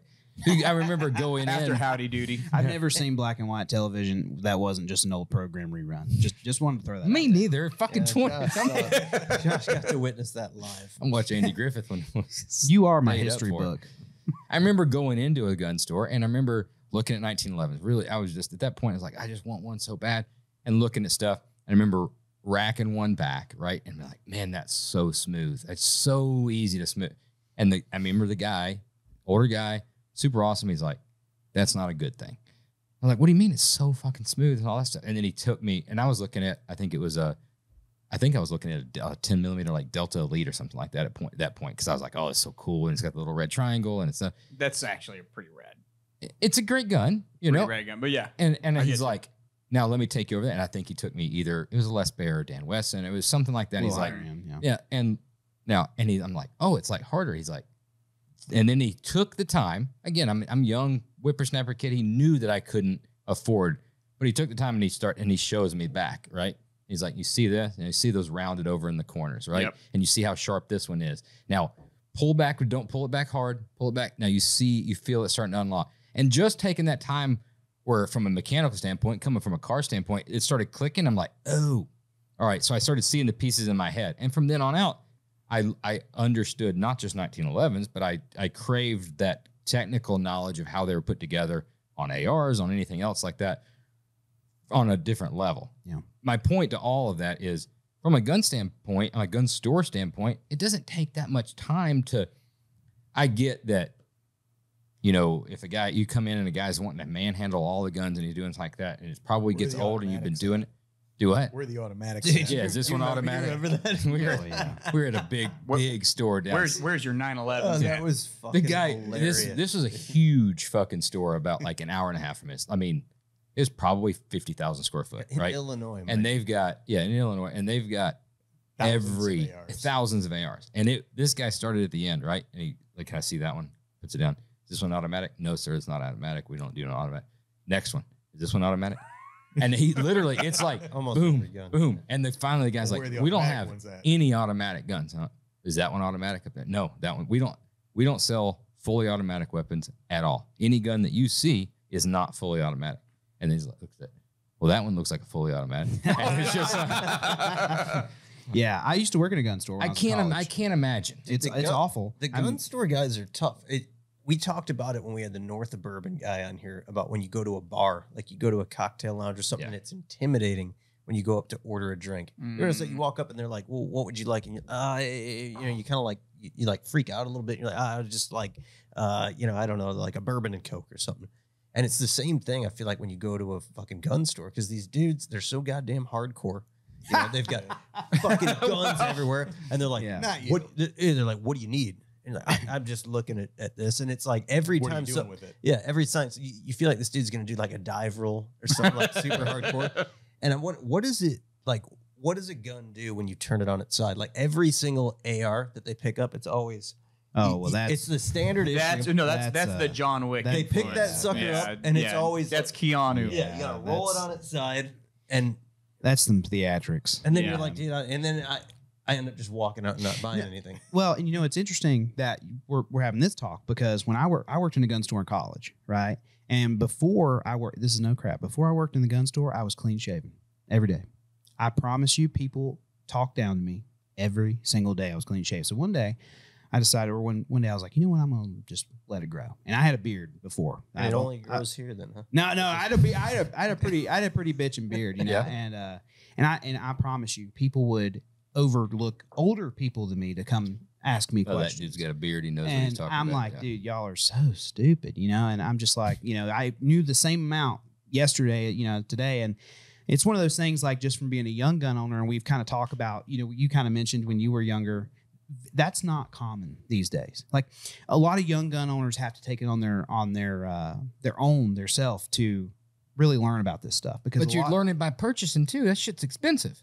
Like you don't learn. Well, like those younger gun owners don't learn from a guy that's like, hey, if you've got X amount of dollars, I'm going to tell you the best bang for your buck is this isn't because of this. Now you make your own decision. I'm just telling you the differences between these, or just try to get your money as fast as they fucking can. And then you're like, well, this didn't do anything like I thought it was going to do. This is the beauty. And I'm going to actually be nice to you for a second here. This is the beauty of what Eli's doing. There's a lot of other younger Gen Z. I'm a millennial, but an old one.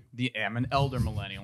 Like I'm like the first millennial, like grandpa millennial. But what Gen Z, these guys are doing to bring this knowledge in a way that they respect that the younger gun owners can actually, have access to it. Because I'm going to be honest. I go into a gun shop, and it's like the worst part of my day. Okay, going into a gun shop is unbelievably unpleasant. Going to a range because I'm just like, oh god. I try not to do it. I try to avoid. So fucking hardcore. No, the problem is they're hardcore, but they don't really know what they don't know, and they just have all kinds of complexes. So the traditional gun store model is actually, thankfully, going out of vogue to where it's not really as popular to have those guys that are kind of assholes behind the counter that make you feel like shit. Because it's all about customer service now in the day and age that where millennials and Gen Z are the purchasing power, to where if you don't have good customer service at a gun store, you're not going to do so good. You're not going to do so good. And so people like Eli, and we've got, other guys that are really bringing the nostalgia and the knowledge of these platforms to social media where it's accessible for younger people. I see my son is 12 years old, and I see him watching YouTube shorts and YouTube stuff, and he's watching Grand Thumb, Mike Jones. He's watching all these guys that Mike's my age or a little bit younger than me, but like having this knowledge accessible because of social media is changing the experience that we had to go through, to where my first gun was a Spring, I shouldn't say their name, was an XDS. Yeah, we can't use that. I can't use that name. In 45? No. 9? It was in 380? It was in the devil's caliber. It was in 40.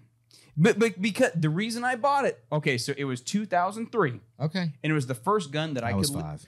Yeah, it was the first gun that I could legally purchase in California. And at the time, I got a 40 caliber Glock in 2003. well, because all the police departments were using 40 Smith & Wesson at the time because of the FBI 10 millimeter, all this bullshit. This was still 10 round mags.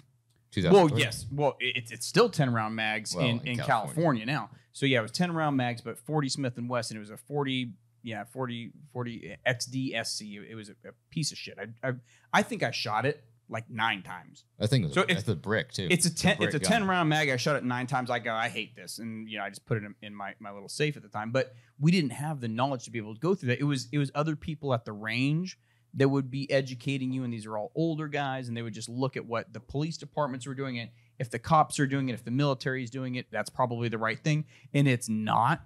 Like when it's military contract or military quality. What's the term? What's the technical term? Like you don't like military quality. mil-spec? Mil-spec means cheapest contract. Yeah, cheapest contract. You see mil-spec. Lowest bidder. Yeah, you see mil-spec and you go, oh, that's it'll work. And to that point, we, my personal Instagram has really, I struggle to talk about like, my personal stuff like this, but it's because you show your thighs on there a lot. Yeah, I like short shorts. He wears really like a 6-inch inseam or 5, baby. 5? Oh, I'm kind of short, so you gotta kind of do that. But I actually got some 4-inch inseams. You two are connecting on a different level right here. I see. I mean, he's a good looking dude, man. I'm just kind of calling it where I see it. But you want us all to leave? Yeah, I mean, we can vacate the room. Well, listen, we can make a lot of money with them cameras rolling, son. You know what I'm saying? I'm a whore. I'll do anything for money. But one of the biggest questions, and especially because I've kind of been known as like the young 1911 guy, and that makes me a little more approachable, right? Especially for people around my age. So a lot of times I get questions constantly almost about, hey, I've got a budget of $1,500. What 1911 do you suggest? And I really try to steer people to guns that are really a lot of bang for the buck. And I'm pretty objective when I come to it. Now, if they say, hey, I got 4,500, I'm going to say, listen, right now, son, Alchemy Custom Weaponry. That's what you need. But I've been blessed to be able to work with so many different brands before I started working with Alchemy and be able to put so many different guns in my hand. Fit on that. And, I can really give a pretty objective idea. And there are some definitely things, like I really try to avoid a foreign-made gun. I just do. T-Sauce, actually, they do a pretty good job. I mean, they're Turkish-made. They do a good job for the price point. They're super cheap, and they're not awful. But they make guns when Allah permits. Turkish guns. Yeah, of course. Just so you know. But they're super cheap. And the biggest, here's where I really think about it, right? So I used to take the perspective of, oh, shit, you ain't carrying a custom 1911. What the fuck? Who are you? Don't talk to me. Don't talk to me, poor person. I'm so mad. I am so poor. So, anyways, no, I'm just playing. The fit on that with like it's a lot looser lockup like the other one, but you start looking at the fit of everything else. Damascus. Well, so that's the Zebra Damascus. We've made 27 of those since 2019, and we're gonna have 10 more next year. How many rounds that gun had to put through it? I don't actually know. So that was We shot it a couple days ago. we shot it yesterday. Oh yeah. But it was the hero gun, Awesome. if you will. So that was the hero gun that we make. So when we make guns, we typically make an extra one for limited editions. So we have one to take photos of and put into our vault. So that's the hero gun, the first Zebra Damascus, and that. So when we're getting into like Damascus steel, we're gonna go on a tangent now. I know you had like a thing that you want to do, but Damascus steel. He's been drinking. Yeah, He's gonna get in a tangent. yeah. I'm gonna go on a tangent. That shirt's about Get to it. come unbuttoned. Yeah, hang One on. more. Pop one more. Pop Let's one go. One more button. Loosen There up. we go. No, but so when it comes to Damascus steel, the more layers of steel, the more complicated it is to machine. Because if you look at, I mean, you've got a pretty good machine shop back here. You have tool wear, you've got your feeds and speeds, and you understand that over a certain amount of time, as this tool is going down the path, the tool is going to wear by 1,000th of a thousandth. So the machine has to calibrate as you're going down the process. Well, when you look at having Damascus steel, every layer that's in it is another layer of steel that's a different hardness. It's a different material. It's going to make chips at a different level. So a tool that may last you 100 parts, now with that many layers of steel might last you 1 or 2. So when you have something that's a tight twist pattern like that, it's going to be more difficult to machine, more difficult than to finish and actually make a functional part out of that's going to have longevity to it as well. So Damascus steel takes machining and takes finishing to a whole nother level of capability that is pretty incredible to see. How long on average does it take for a slide fit job? Well, on a Cabot, Yeah. that's done on the machine. No way. Yeah. Yeah. I'll be honest. If we handed, and I wish, dang it, we should have brought the defective sliding frame. I should We have a brought that. defective. That's all done on the machine. We have a no defective. hand fit after the fact. I mean, there's hand lapping, There's hand, right? there's hand blending. No, that there's goes not into hand it. lapping. No. So what happens? So frame slide fit is done, but there's different ways to machine fit a frame slide fit. Okay, so what some companies will do, and this is a great way of going about it, is they'll machine the slide and then they'll machine the frame, and then what they do is they measure the frame rails and they go back and remachine the slide to whatever that frame was. Well, we're not doing that small of quantity to be able to do that on every single frame and slide. So we machine every frame and slide to a certain spec, every single one, so that you can, in theory and in actuality, take a slide off of one gun and put it onto another gun and have a very tight fit and still have it function. And I did it on a video where I took a Commander and a full size gun, because our Commanders, the Cabot Commanders, Full cycle. like that Apocalypse right there, it's a full stroke gun. It's a full cycle gun. It's All still- the strokes. all the strokes. All the strokes. Yeah, all the vinegar. All the way strokes. in, all the way out. Yeah, so you could take the slide in theory, and in actuality, like I put these little caveats on there because I don't want our customers to hear this and be like, "Hey, I'm just gonna do a Look at frame the- slide swap." Don't do that. Rails. So look at the frame and how the slide fit. Well, right? okay. You So know- that's that. So the frame, but also the ejector. The ejector is machined on the frame, so we don't have ejectors that we pin. It's that little like step part. If you look at the back of the gun, look at the part on the left side that looks like a little step. That's your ejector. Yes. So that part is machined on the frame. We put it on there, and then we machine the ejector to our spec Pretty to fit in badass. that slide. That's why it's so tight. So every Holy gun, shit. when you look at the back of it, it's going to be gapless. Well, and if we would have brought you our defective sliding should've frame done that we have, like Yeah. it did not pass our quality control. I promise you, you would not have known. It is so slick, it's not even funny. It feels like those guns. Now on the Alchemy, that is a whole Well- different story, completely different process. And this is a good point to make on that. Like different things like ejectors. Okay. So the ejector, you have the extractor that's going to pull the round out, but the ejector actually boinks it. Yeah. It's the boinking mechanism that pushes the round Yeah. out. The technical term. The boinker. That is our It's technical the term. boinker, but The boinker. yeah, it's the boinker. But there's so many different things, and y'all being machining know that tolerance stacking is a thing. Well, when you have different parts that are made oversized, there's certain places cool, where isn't it? you're gonna have I know you do. some gaps, and so ejectors sometimes are. But on the Cabot, we pin the ejector, and then we pin it, we stake it, and then we laser weld it, and then we machine it. Right. So that ejector lives on that gun, and it was made for that specific gun. But you can take a frame and a slide, and you can swap. Like I say, in theory, you can swap them. But customers do not do this. Customers do not do this, even though I did it on a YouTube video, and I've shown you. I said do not do it then, do not do it now. But the reason I say that is because, well, it's because so there's other. We try to be pretty firm, but there's the barrel. So the barrel, we still hand fit the barrels because there's certain parts of upper lug contact. There's going to be your lower lugs where it comes into contact with the slide stop. The barrel bushing, like there's so many points of contact. Yeah. You do want to have that a little oversized because the tolerance stacking, you're talking about 1, 2, 3, 4, 5, 6, 7 components. And with tolerance stacking, it's better to be safe than sorry on that. Right. So barrels are going to be hand fit. Everything's hand blended on a Cabot too. So you'll get a slide and frame together, and then you'll fit the barrel. And depending on the barrel fit, you'll have a little bit more or a little bit less overhang from the slide to the frame. So everything has to be hand blended. So there is still a lot of handwork that goes into a Cabot. And like the Damascus pattern there takes days to finish because people think of Damascus knives.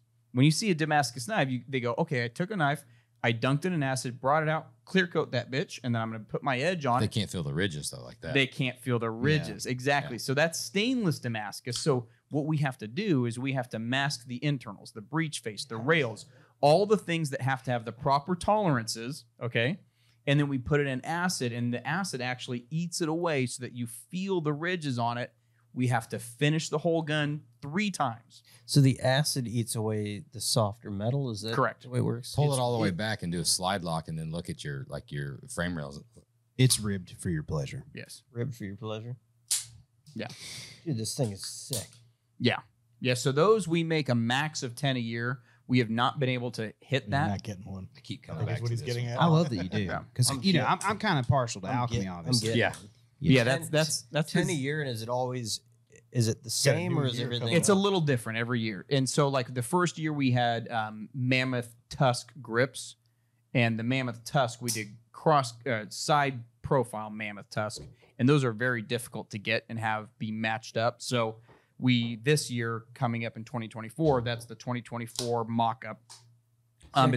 It's going to have those zebra carbon fiber grips. I have a strange suspicion that right now it's like I'm in the Ferrari dealership, and I'm like, oh yeah, I'm interested. Like, well, unfortunately, probably going to be a buyer. Except for we ain't damn Italians, so we're a whole lot cooler. Actually, our founder has Italian heritage, yeah. So we have a lot of Ferrari-esque things that we do. But my point being is this is an expensive ass fucking pistol. Right? Those are. I don't know if we can say. Can we say price? We can say price. Yeah, because we're not selling them. So those normally start at $12,500, and we'll see what happens for 24. It's probably going to be more because everything's gone up due to Bidenomics. I got something I want to get to with you, but while we're talking about this, the normal transition, you do have something, the gun club, right? The gun of the month club. Oh, the gun of the month club. You haven't even cool. You knew about this and you didn't talk to me about it. No. I did not until now. The gun of the month club. Yes, you have to kind of have a little bit. So this is, first of all, I don't know if you guys know about this. This is fucking phenomenal idea. It's crazy. So go ahead, tell us about the gun of the month club. I don't know if I can. I don't know if I can tell you without, shutting off the podcast and turning off all the cameras. It's like inside. No, I'm joking. You have to give us your bank statement. It's that exclusive. No, well, there were certain things. There were certain things that we couldn't do on a singular pistol because it would be so unbelievably expensive that it didn't make sense. And like we do a lot of things that are unbelievably expensive, but to do different finishes. And, we're looking at it, and we had a lot of people that wanted to collect our pistols. And so, I was looking at the number of people that were contacting and the requests that they had. And so I went to our founder, and I said, hey, why don't we do a program where we create these limited edition pistols that are all serialized, and it's an exclusive club where people get it in, like, there's no options because we get to spec everything, and it's limited to a certain number of people. So this was in 2019, and we're like, let's see how this goes, see how the market reacts to it, because no one's ever done it. It's Jelly of the Month Club, but for men, and it's fucking rad. Well, hold on. Okay. Jelly of the Month. It's pretty bitching. don't be shit talking Jelly of the Month. Okay, like look, you're moving up to an XL, so you like jelly of the month. strawberry Smuckers, man. Like that's my jam. Okay, I'm with you but, there. but yeah, Smuckers is the shit. Okay, but Especially anyway, strawberry. Strawberry. Fuck the grape. No, the grape sucks. Yeah, no, because grape is like cough syrup. I know. Yeah, it tastes like bubble. What's the fruit by the foot grape? Nah, that's not my jam. No, so the gun of the month. It's well, Can you believe he's the boss? Like, really? I mean, there's a lot of things going on in my mind right now.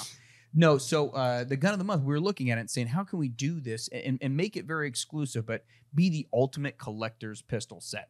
And so in 2019, we opened it up for 20 spots for 2020, and it sold out immediately. And what happens is people become club members. So they have a membership fee, and then there's a monthly fee that's associated with it, and it adds up to a total yearly spend.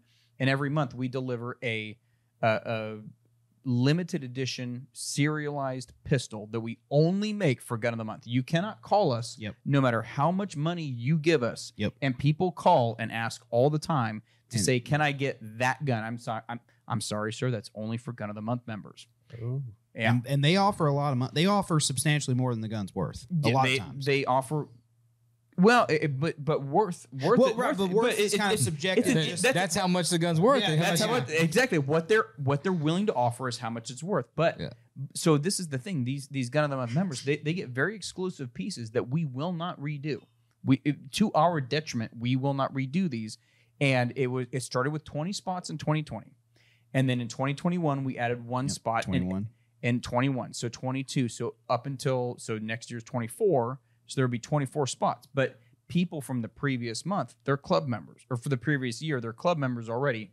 So they have first option to roll over their membership for that serial series to the next year.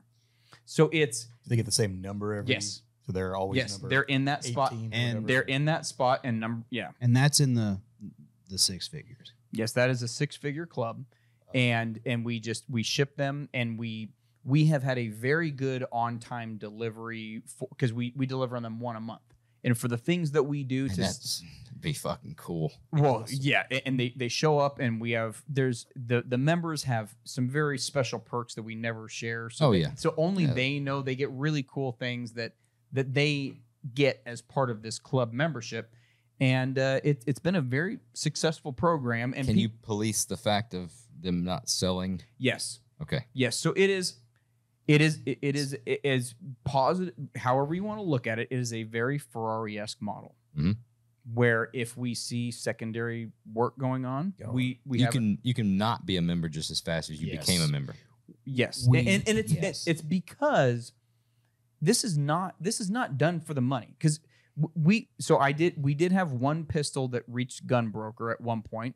And this one pistol from 1 year's collection went for $39,000. I believe it was. It was 30 to 40,000. What it was as an overall percentage of the collection was much smaller value-wise than that. So this person made a good amount of money, and that's fine. Like, that's their prerogative, but that's not the purpose of this. The purpose of this is not, it's not just pure profit and pure, turning things over. It's doing cool shit. Yeah. That we can't do one at a time. If you called us and said, "Hey, can you do, a Damascus gun and then, blue PVD it and then do this and add this mag catch. Elephant foreskin grips. Yes. I mean, elephant foreskin has a very expensive market. It's the second time elephant foreskins come up on this podcast. Is it? Fetishes, man. Yeah. You can't shame them. No, you can't. Yeah. This is 2023. Embrace them. This is 2023, man. You if you're into it, you're into it. I think that's amazing. But it's things that we can't do on a one-off basis and do it, but we can do it on a limited run, but we don't want to do it all the time. It's a in between where we get to really experiment. You're still making 20 custom guns every month. Yeah. 23 custom guns. Yeah, this year it's 23. And next year we're going to do some shit that's it's funny. We say you've never seen this before. Next year, no one's ever fucking seen. I would assume you've got a fairly long waiting list for that extra spot every year. Yes, it is. There are a lot of people that are on that waiting list. So it does not become publicly available. And I don't want to say we pre-screen, but we pre-screen. Meaning it's if you've already purchased a Cabot and we know you're into the brand, that's the first step. because the one thing we don't want is people to purchase and flip. Yeah. That is not what we want. Right. We don't want this to become a money-making scheme Sure. for people and to take the brand and turn it into a commodity. It's important for the brand. Yeah. What's important for the brand, but it's also it's not about us as much as it is about our customers that have bought into the brand, that have spent their money on what we do, and especially earlier customers that kind of took a flying leap on us. Yeah, they're trusting you They're not to trusting fuck us it up. not to fuck up the brand, and not to water it down. not water it down. So it is a very big responsibility to work with these customers that have trusted us with their money to make something that's different and to keep it that way, Right. and to not get enticed by dollar signs, because it's very easy to do. And it's a struggle for me constantly to like, if we did this and if we, cut a corner here, we could really do good. But, to go back to the philosophy of making things in America and from, American parts, American steel on our machines with our people to the highest degree of accuracy, and to not really follow what's going on out there in the market, but to say, here's what we want to do. It's not always, it's never, in fact, the financially smart decision, but it is the cool thing to do. Yeah. And it's The cool thing. it's the never cool really thing, yeah. correlates with the solid financial decision. But when, Everywhere I look Ever. on this gun, I find something else cool. That's the fucking gun.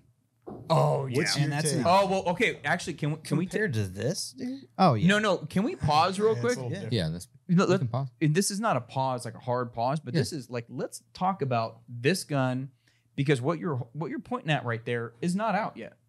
This gun? Yeah, that's one of the ones we're going to release. Yes. Oh shit. Yes. I mean, it's cool. We're okay. I'm no, okay no, with no, you having no, it. I don't, just- no, keep. Yeah, This, of course. So that's the I don't- Quantico So this is dropping like soon. soon. Yeah. Yes. Yeah. So that's Quantico carry. And so a lot of people want to do a commander with a rail, as they should, because weapon lights are, pretty dope. I like having a weapon light on my gun. I would like to say, too, a weapon light does not replace you having a handheld light, though. So you always need to have a handheld light, because sometimes you just don't want to point your pistol at stuff you don't know, right? So sometimes it's not smart to use your handheld Stop light. fucking around in the dark all the time. Right. Well, sometimes, it's not. Just go to bed when the sun goes down. But I would be lying. I would be lying So to you you if carry- I said, You carry a light. hell yeah. I know. Well, I also Cool. have an Older old though. car. So And you're when under you the have hood a lot. Yeah. And I've actually used my weapon light as a light one I time. gotta get you a better light. That's fine. Which we one got, is that? We got some new That's guys. my Surefire. We got some. Surefire makes some consistent Surefire stuff. gave me that for free. So Well, I'm gonna get you. I'm cool. I'm gonna get you a better light for free. I appreciate that. We got some guys coming on. We I got appreciate that. cloud defensive guys. Oh, guys. I know Braden. Oh, they're yeah, they're- yeah. I we know. yeah, got no, they make- we got Matt and Sean coming on. Yeah, No, they're Sean. good dudes. Yeah, Sean Yeah, is they're good. dudes. Like, so when you're talking about the industry, there's really cool people. Yeah. Sean is cool people, and Another company that says, "Fuck it, I'll Oh yeah. I'll march to my own beat." well, and they're like, hey, the ATF wanted to order it, and we're like, fuck that. Would you we're not say that he's a shining light in the industry? Man, dad jokes. Yes, That's badass. that was pretty great. good, That was actually. great. No, I love Cloud Defensive. I run Yeah. a lot of Cloud Defensive products. I'm running more in the future now that they have better pressure switch integration on their rifle lights. Oh, yeah, you mean the Unity tactical stuff? Yeah. Yes, yeah, exactly. So because like Dude, I love you're a hardcore shooter, yeah, man. this guy knows his I shit. know. I'm This gonna guy be knows honest. his shit. So in seriousness, like when people are like, "Oh yeah, I'm into guns," I'm gonna be straight up with you. I don't think I they do. almost Yeah. always am like, I don't want to talk. We were talking about this on the way. Like, no, I- we talk about that on I'm sure, car I'm sure shit. that's the same No, way. yeah. I'm sure when I walked up here and I was like, "Oh yeah, I'm a car guy," you're like, "Fuck you." Sure. Oh, the hat. Yeah, I'm you're- telling you, the hat Yeah, started it off. Jack Ingram hat? Yeah, yeah. Oh, no, we did our due diligence on you, and I'm like, oh, dude's got a fucking badass fucking ride. And I'm like, Yeah. it's kinda Thank got you. Some low Thank rider you. style, which Yeah. it's very eclectic, and I dig it because Thank you. it's unique. Well, and, But I'm with you. I understand exactly what you're saying. But Josh he's legit. no, you Have are. you shared Oh no, your gun room? with I want to these hear fellas? this. No. No, we're You we're haven't gonna shared stop your talking. gun room? I thought we were friends. I haven't. Dude, I don't it's- share my what the gun room with a hell? lot of It people. is I'm gonna give you a deal It's on not- it's Alchemy, not man. that big. It's not that big of a deal. Well, it's gonna But have the- an Alchemy in it. The room That's is cool. hey, And that's a cabin. That's it. And a cabin. You don't have a That's picture awesome. of that? I don't know if I have a picture. Really? That's a Maybe an lie. older Some picture. people don't take pictures of their guns. I get it. I just the room. And Oh, the yeah, guns the are room. mostly put Yeah. away. Well, the room is more of a we enjoy the space. I did, I don't know, probably 3 years ago. We moved into this house, I don't know, 6 years ago. We were doing, it was a remodel deal, right? So making the wife happy, making the kids happy, we're doing this deal, doing the house, doing the bedrooms, doing stuff. Finally got to a point where we were about 3/4 of the way done. I said, I'm tired of all my shit being in bags and in totes and stuff like that.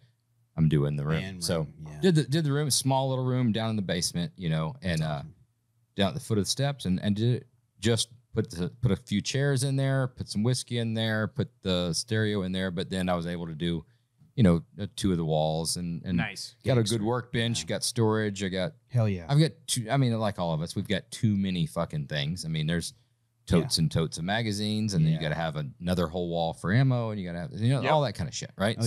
But we've had a good time down there. It's a great place to hang. It's a great place. Like you said, the cars, you're living this world, and it's your hobby. It's something that you fucking love, and you live it, and you wouldn't trade it for anything. No, I as well. We as well. Every now and then you need that. Yeah, I gotta gotta do get something the else. you gotta do something else. Oh yeah. So Yeah. for me, it's flying. Oh. Okay. It's flying. I have a plane. Hey, do you know? Yes, you peasants. You have really- a plane. Do you Y'all two are fucking similar in a lot of fucking ways. do you know? Do you know how same you know? relationship? It is exactly the same. Well, do you know how you know someone's a pilot? They tell you. They tell you. They tell you. So I was waiting for the right opportunity. It took fucking hour and 15 minutes and like a lot of bourbon. You into CrossFit? Yeah, too? the yeah. CrossFitters and Oh vegans. no. He if he was into CrossFit, he wouldn't go up to that XL that you had to give him earlier. He said, "Oh, I stay in a large because I'm trying to lose weight, and that's motivation." I went, "Buddy, listen, it's a bad look for the company if you stay in a large. Get an XL." He didn't say that. He didn't say that at all because he was afraid. Oh yeah. When it comes time for annual reviews, it's just And it's dude, large looks. Are you in fucking charge good, of that? buddy. Or Large where- looks great. Annual reviews. I don't know. Is that a thing we do? I don't. I mean, it's Or- coming it's up on gonna- a year. it's gonna come my up on- year is coming up, and Well, so I think he's doing a great job. Dude. You think he's doing a great job? All right, well, Pretty solid hire. that's my man right there. Yep. Yeah, he got y'all on this is a huge podcast. One of the- Like, One of the there's probably Dude, I Joe, guarantee if there's Joe not Rogan was on this podcast. if there's not teens listening, there's at least dozens. yeah. Well, Absolutely. Well, and to that point, it is kind of a weird thing. Like they came to me from my Instagram, which when I tell, they're like, "How'd you get in the gun industry?" And I'm like, Instagram, and That's what That's how Yeah. everything's happened young for us. when young Yeah. people get that, like you could tell that to a 24. Oh yeah, that makes sense. But you tell that to like an older person like yourselves, and they're like, "What the fuck? What do you mean?" When I tell you that when they talk to me, they almost never and not just them. The gun industry interviews that I've had, they will one company actually had my Instagram pulled up on a projector. They never once like at old school projector. oh well yeah I mean Yeah, slide projector.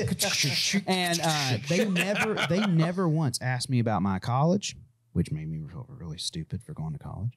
And Yeah, that was dumb. yeah, it was college stupid. That's a whole nother vendetta I've got. But they never asked me about college. They never asked me about my prior. They really never asked me about prior employment. They're asking about engagement. Yep, and, they're asking me about this, and they're like, and luckily, especially with 1911s, I've built such a brand around that pistol, which is all. I mean, I do not give a shit about other guns. I do. I have other guns. I like other guns, but as far as handguns go, like I told you, I don't know if we were actually live when I said it, but I own 2 automatic pistols, and that's an old way of saying semi-automatic, but 2 automatic pistols that are not 1911s, and both of them were given to me by companies. I didn't. And hold on, I'm gonna guess what they are. Oh, okay. Dude, you're batting up. Oh thousands man, today. this is gonna be good. Okay. I'm excited. I forgot. We haven't even talked about that. All right, That was a win, by the way. let's go. He told me about it. Huge That's pretty win. impressive. Huge win. Holy shit! We'll get into that. All right. He's stalking your Instagram. They were given. No, I haven't. They were given to you by companies. No. Existing. Well, one of them it's funny. I was talking to my buddy, and if you're watching company that I'm about to talk about, when you guess, You purchased one of them. Oh, it's a Canic. Absolutely. Oh, Are God, you? What no. are you talking? What the- Oh, I hope that's not your guess. Okay. It's 20 questions. That's I one of wanted them. to. I wanted to. God almighty. They are not. I'll give you a hint. They're not plastic. And there was this company that's watching, and my buddy sold it to me. And he knew I wanted one, and he knew that because it was a 1911, I wouldn't go out and buy it. And he's like, "I'll give it to you for a deal." And I said, "Watch, I will use that gun, and I will get another gun from them for nothing. I promise you. Watch it." Guess what? I did. But you can go ahead and guess. All right. So it's all metal. Both of them, yeah. 45. Nope. 9. Yeah, I won't have a 45 in another gun other than 1911. I just feel like cheating. Yeah, I don't do that. I don't cheat on my gal, and I won't cheat on my gun. You know what I'm saying? So I'm pretty locked in there. I know they're all metal. I mean, you're a gun guy. I'm expecting some good stuff here. I know. I'm just thinking.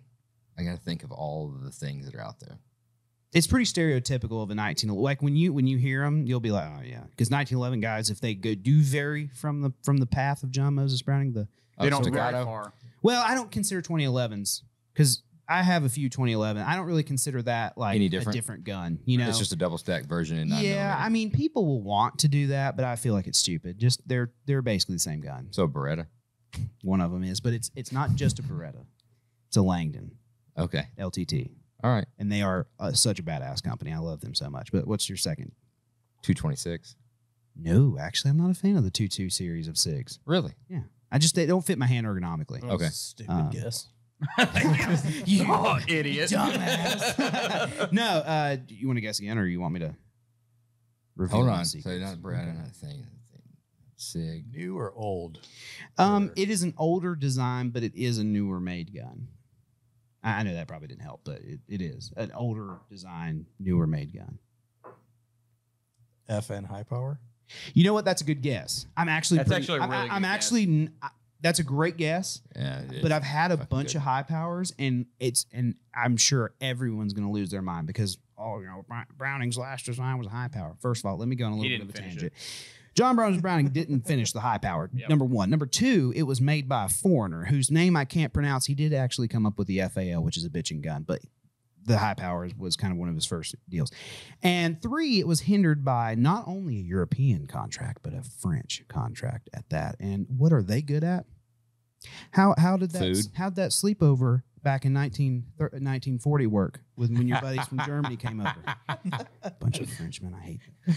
And so I love this so much. the Browning high power is a good combat pistol for people that aren't refined at guns. But when you look at that gun, it's a single action gun that has the trigger that is just awful. Atrocious. But there are some good things that make it a good combat pistol. But it's way too European influenced. And I'm saying that as the two guns that I own are actually, the two non-Browning guns are actually European guns. But when you get like European influence, weird stuff happens. I don't know. I'm drawing a blank. It is a CZ A01 SDOR custom You shop. Fucking Yeah. Hipster. yeah. Well, it's you hey, wear that You hipster. go just to go down to the coffee shop. I guess. Well, and here's the thing some is avocado it's like the King hip because like it's a custom shop gun. It's not a standard 75. Why did I not? It's a CZ A01 SDOR, which is a terrible name by the way. CZ, How do you sorry. remember all that? Man, it's just one of those things. I can Autism. I can tell you about every gun that I own, which is I actually for my age, and again, this would not be possible. I tell people all the time, like, I have kids my age or buddies my age, and I say kids my age. Kids Oh my your age. God. God, The you're 1911. You're so pretentious. No, but I have people my age, and they're like, oh, I wish I had the guns you do, and I'm like, dude, listen, I did not pay for like half of my guns. And that's like the God's honest truth. Instagram people will not talk about that. I love talking about it because it pisses them off. And I'm like, dude, you're getting that shit for free, and I really try to be objective about the shit that I get. Like I remember when Spring, the company we won't talk about, I used to do a lot of work with them, and I basically told them straight up, I was like, don't send me a plastic gun. I promise you will hate the response. Guess what? They kept sending me plastic guns. I kept saying, this is stupid. This is shit. I wouldn't buy it. Buy 1911. And I'm like, dude, listen, I don't give a shit about plastic guns. They're stupid. I wouldn't buy them, and I wouldn't tell someone else to buy them. But, you get into these guns, and these companies will send you guns, and I really made the brand that I have on Instagram. God, that's so pretentious. Yes. But I put that I in made your, the brand. I made the brand only really nice guns. So like, for instance, the Langdon, that was the gun that I bought from my buddy. And I said, listen, I'll get a gun from them. And I really like them. And the people at Langdon are fantastic. Like, to me, a company when the people in the company are shooters, I love that, because there's so many people in the gun industry. And when you really break them down, they have no clue about guns and they don't care about them. They've just found a way to make money. It's a niche and they don't really care. But the people at Langdon are fantastic. They are awesome people. And he's working on a third gun, ain't he? Well, no, I'll be honest with you. Langdon actually, the one gun I got from Langdon is the only other gun that I wanted, because they do Glocks and HK stuff, and that's plastic. I think he's working up to an airplane. Yeah, no, well, I don't want to fly when I can drive. Have you seen Lowrider, baby? I ain't worried about high flying. I'm worried about low riding. Three-wheeling. Baby, come on now. I wish I had hydraulics, but I have airbags. But I feel like that accent really doesn't flow out of dude, let me tell you. Window of a lowrider. That's what I've said for fucking years. Dude. What's that? Oh, what have you said? That's all I wanted to do. He listens to gin and juice in it, but I wanted to pop 3-wheel in a G body. Yeah, nobody listens to So- my in a in G body. David Allen Co. or whatever. So, Like, so here- that'd be so- legit. so- I love G bodies. You Like know that's the thing is about my car, and like, I love talking about my car, so I apologize. I'm probably about to go on a tangent. Like, my car is so important to me. Like, it is literally like it's starting to become almost fighting 1911s for my attention. It really is. I'm obsessed with it, but I love cars. And here's the craziest part: like, growing up, I'm learning all this stuff about cars. Like, no one really taught me. Like, I worked at a race shop a little bit, but a lot that's of why the you're stuff. excited. A lot, yeah. Because I'm not being Yeah. because you're consuming that knowledge. And like, I worked in a race shop, but like, a lot of the stuff I didn't really translate to like a street car, right? And it sure as hell didn't translate to a 63 Galaxy. And so a lot of this stuff, like, I'm sitting there and I am so blessed. I have like the coolest buddy from California. He used to daily drive a freaking 53 Lincoln. That was, and like, hot rodded out, like that was his daily driver. He's had Buick. Oh, no, it was a Buick that he daily drove. And then he had a Lincoln, and then he had a few Cadillacs, and he had a 59 Galaxy 500. I had a 59 Galaxy 500. They're bitching cars. Green, on air ride, silver roof. Dude, they're bad. They're bad. And like, I became obsessed after my trip to San Diego. I became obsessed with that SoCal, that Barris Custom, which no one my age knows who that is. That Larry Watson, which my car is kind of. Yeah, the Watson flames are the shit. Yeah. And nobody emulates that flame style. Everybody wants like those long, like The Alloway hot Joshua licks. licks. But Yeah, the Watson crab claws. My are car cool. has that Watson crab claw, and and like I said, I'm learning all this stuff. Bellflower Boulevard shit. I'm getting funny you mentioned Bellflower that. tips. I'm getting them Oh, because yeah. my exhaust comes out into it. That car originally. I found some pictures of it when it was first painted. It had fender skirts, which I fucking love. Yeah. I think fender skirts are the most bitchin' thing ever, and especially on an air ride car, because when you drop it in the back, it looks like it's floating, and that's the coolest thing ever. But this car, for whatever reason, now does not have them, and it's a hand painted car, so it's not like you can't really match that. I mean, we'll hook you up with some guys. maybe that you can. We'll Maybe hook you up with some guys that can. I didn't have that resource, so my thought now is to go to Bellflower exhaust, and I think that's a really cool. Oh yeah, that's perfect, especially for anything that's got a big fat C pillar. Yep, I agree, and it does. It has that. Is that really Like a 59? Really Yeah. Yep. you And got like Supremes on that thing, or what do you run it? What kind of wheels? Are on it? it's just got regular like five spoke. I think I don't remember the name of them. I think they're Supremes. They're Astros, aren't they? They are Astros. Yeah. All right, Astro Oh, Supremes. actually, I don't know the brand. I'm saying I don't What is know that style? if that's Yeah. the Yeah. brand. I It's can't got tell that you the look. brand because I got them with it. I actually I was gonna keep. I'm like back and forth on keeping them, but I saw the True Spokes, dude, and they have True Spoke tap And you up just a they- little bit of more street cred because it's they're so expensive. hardcore. God, they're expensive, but Oh, yeah. they have these. Oh, and I'm obsessed with the original Ford logo, like the crest. Because my first hot rod was a 50. Well, I call it a hot rod. That's not really the correct term, but my first car was a 51 Ford shoebox. And it actually got the reason that I even have my car I have now is I had just got that car from a shop, which I'll never send another car to a shop like that. But they ripped me off and a lot of other stuff, and it's a long story, but I just got it back, but I was having to go back through a lot of the stuff and basically fix a lot of things they did wrong. And I just got the carburetor tuned up. The alternator was really loose, so I had to tighten that up. And I'm like, oh, you know what? I'm going to go to the gym. Head on down the gym. This car is straight headers. It's a 350, but I didn't put the headers on because I was putting lake pipes on it. Which no one around where I'm at, like where I'm from, the style of cars I like, you don't. That's not what you like, right? And so they're squatting trucks. Yeah, right? Carolina squat. I'm telling you right now, North Carolina, for the most part, and I love the state, but for the most part, the people have awful taste in cars. And y'all done some fucked up shit. I will agree on cars. I'm trying to fix that, but I was at a stoplight, and some old dude, just absolutely plowed me in the rear. And of course, like I didn't have the connections to fix the car, and the insurance didn't want to fix the car, and they want to charge me a lot to keep the car because I was like, oh well, maybe I'll take the insurance money and I'll go. And then I was like, because I was super excited, I was like, this is my chance to Barris custom this thing, 4-inch cokers, drop it, the whole 9 yards. Yeah. And then it came back and they gave me way less than what it was worth. And I was trying to fight him, but I'm sure you know how that is. Yep. And eventually they gave me some money and I went to go look at a new car. I actually wanted another shoebox. I actually wanted a Merc, but y'all have down everybody there. knows. Oh, yeah. Everybody knows what the prices are on Mercs. Right. Mercs are my, and not to sound unoriginal, but the Hirohata Merc is one of my top 3 favorite cars. It's funny because you seen the movie Cobra? Yeah. You like that Merc? Oh yeah. It's fucking awesome. Dude, but Mercs are just so cool. And like I said, like the Hirohata Merc's probably my second favorite car. It's funny, my first favorite car is a muscle car, which is normal. Which is what? A 69 Dodge Charger Daytona. I'm kind of wild, and that car's kind of wild. It's a big NASCAR. It's a big NASCAR thing. That's a big influence on it because Hickory is the hometown of Bobby Isaac.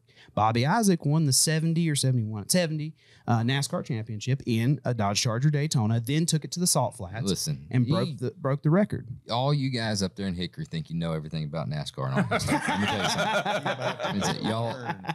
Y'all know nothing about the Allison brothers. You don't know nothing about. Oh, you're talking about. Oh, yes, I do. See, that's where I'm from. Oh yeah. Oh, you really? Oh yeah.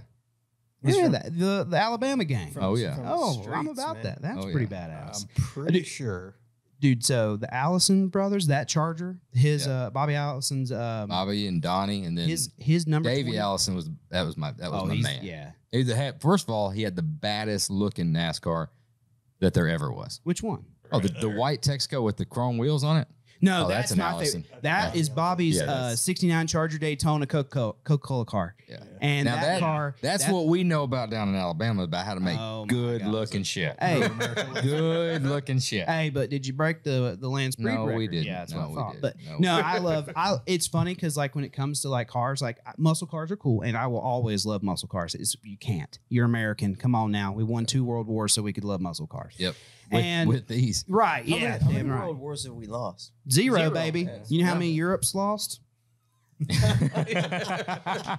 of them. Yeah, both of them. And so, it's funny because like I like this big wild NASCAR muscle car, and then it goes straight into like customs, low, slow, cruising. Yeah. Like a Cadillac. Like there's actually a Cadillac. Can I show something? Tell me what you look it up. I can look it up. Like, let me show you. I saw this. You know what he would dig? What was the that car we picked for the Builder's Choice at Columbus? Oh, the Buick. Is a 49. Yeah, what was the dude's name? Man, that fucking car is sweet. So rad. Yeah. So there's this Cadillac that was just finished. I actually don't know if it was just finished. I just may have just found it. Who built it? I'm about to pull it up. So this is the girl who took the pictures. Shelby Gould Imaging. Here it is. So you don't have to. It's on Instagram. I don't know if that works for you, but yeah, I can do that. It's a green Cadillac. And like these cars, I can't explain it because no one around where I'm from likes these cars. And I just cannot. Like, I love the SoCal culture so freaking much. And I'll get into a funny story about that too, because people are really mistaken with SoCal Customs. And it's funny because they always, and I'm not trying to get like, political or anything, but like they're really, look at that Cadillac. I don't even care about the girl. Look at that Cadillac. Yeah, thanks. fucking sweet. Dude, and like when you go, there's one picture, like they brought the work into the door panels. Like if you go to this picture right here, look at that. Oh, I mean, that right there, it's like building an alchemy, man. When all that's done, it's done by hand, and that you just have to appreciate. And the way they kept the lines, and also, I freaking hate big wheels on cars. I mean, y'all actually are the first people to do big wheels in a way that I think is actually attractive, like the Buick, the Grand National. Yeah. That is perfect. Like that is how you do a big wheel.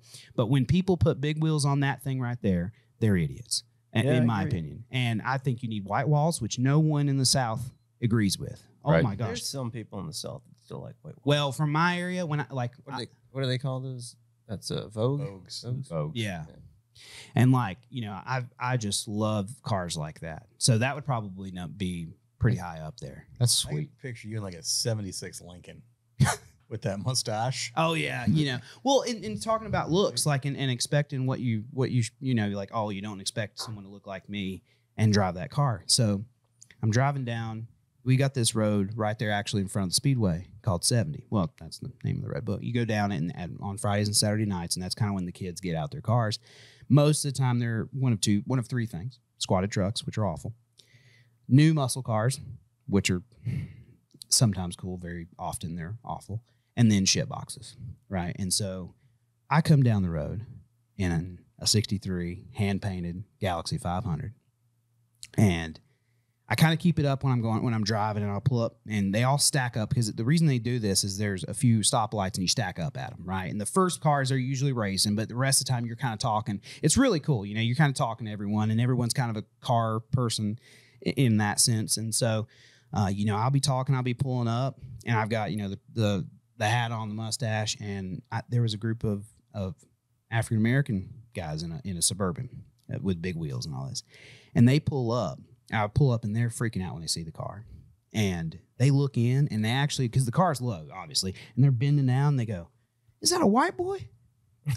And I'm blaring, and it's not through the speaker system through the car doesn't work. So I have a big outdoor speaker in the back, and I'm absolutely blaring Tupac. Which song? I don't remember what that one was, what I was doing with them, but it was some Tupac song. California. And I look up at them. And I reach over, and luckily I kind of know my switches. I reach over, I don't even make I just and drop the car. They freak out.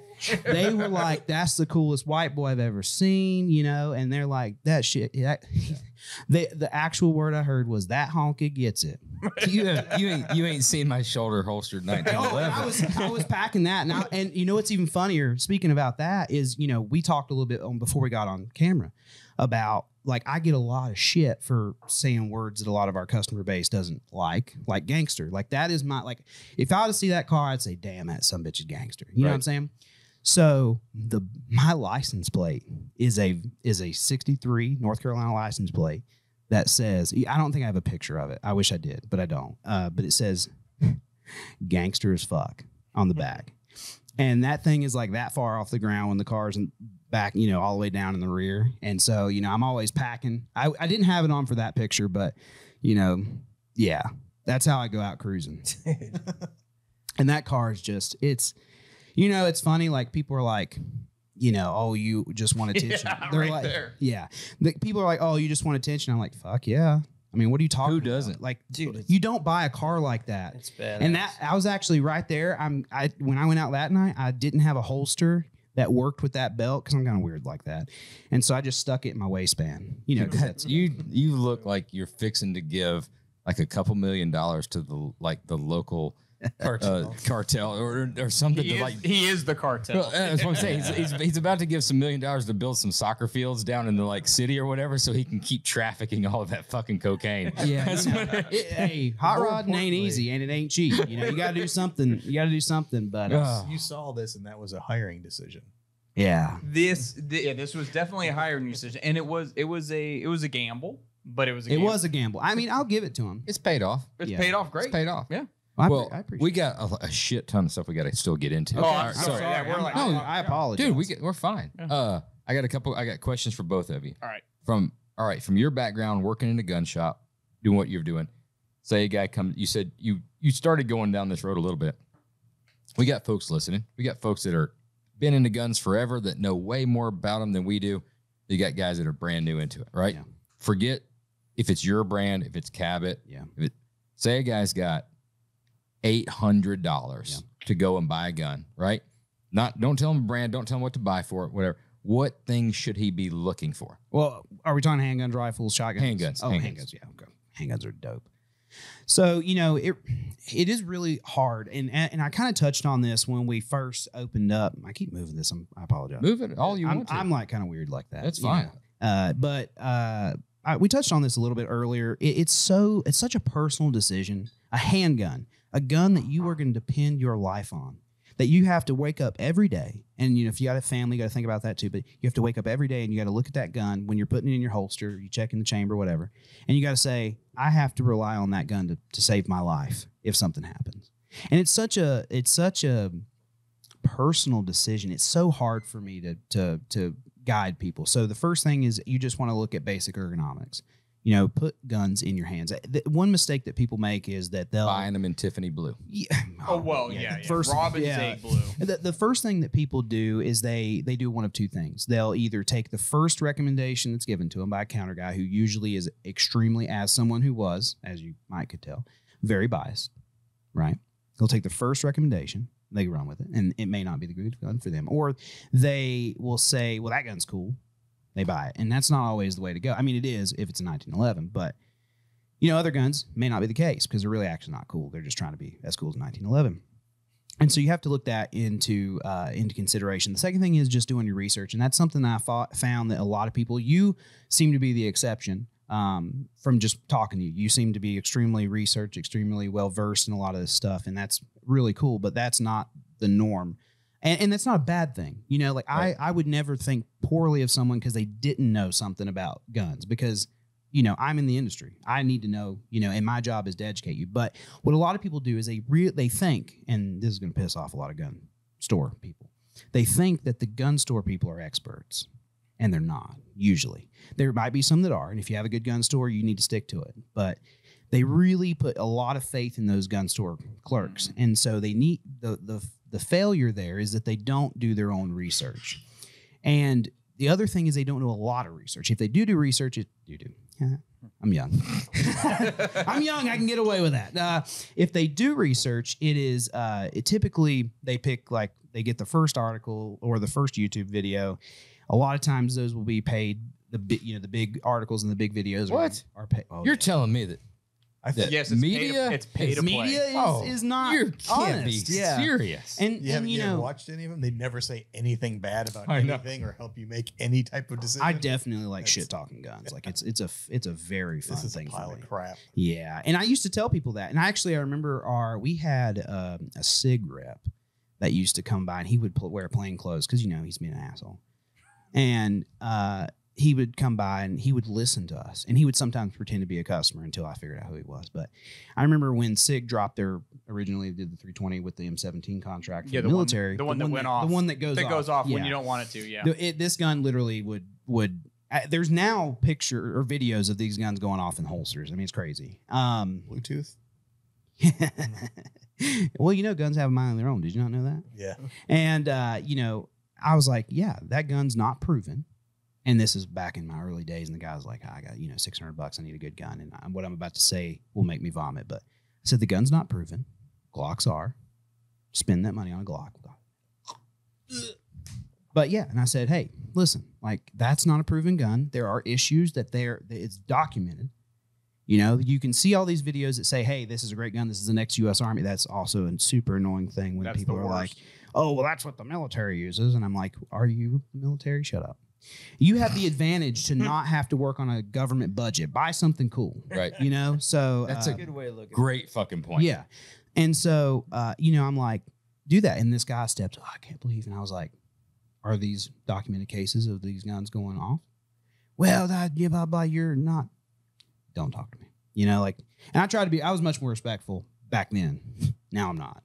I really try to be respectful. And, one of the big things that he brought me on for was customer service because, he's Nick the Dick. And I'm like, I promise you, I bend over backwards for our customers. I was talking to a customer on New Year's Eve. There was there was fireworks going off, and at 11:59, and I was on the phone with a customer helping him decide on his next alchemy. You know, like, I don't care. I want to. These people are a part of our family, but you know, that kind of got into a big tangent. But really, you just have to do your own research and put guns in your hands and shoot them if you have the ability to do so at a range. Sorry for that taking so long. No, good. Don't get mad. I'm not gonna get mad. If I were you, like, these guns like this, like, they are such good base guns. And what I mean by that, you know what? Do you kind of get what I'm saying by base? Yeah. It's spec. Think spec chassis, right? Sure. And there are so many good shops I can hook you up with that we don't do it, unfortunately. I would love to, but you know, it's not really actually a great moneymaker. But It's a money loser. but there are some fantastic shops like Mark III in Vegas, and they can trick this gun up, dude, and have you a custom gun, and you still get to keep your kind of sentimental attachment. Like, Sure. my gun I bought for my college graduation was a 1919 Colt Government model. Okay, so built in 1919, and it wasn't correct, it wasn't original. And I hot rodded that bastard up, and I sent it to Nighthawk Customs because they have a custom shop that accepts guns that aren't there. And we did a full hot rod build. So the whole gun on the inside is almost brand spanking new, but the outside is made to look original. So it looks like an old Colt. Sure. Like, if I was to lay it right here, It's a full-blown survivor build. Yeah. That's exactly what it is. if I was to lay it right Yeah, there, it is the survivor. there would be some small, if you were a 1911 guy, there'd be some small things you'd be like, that's weird.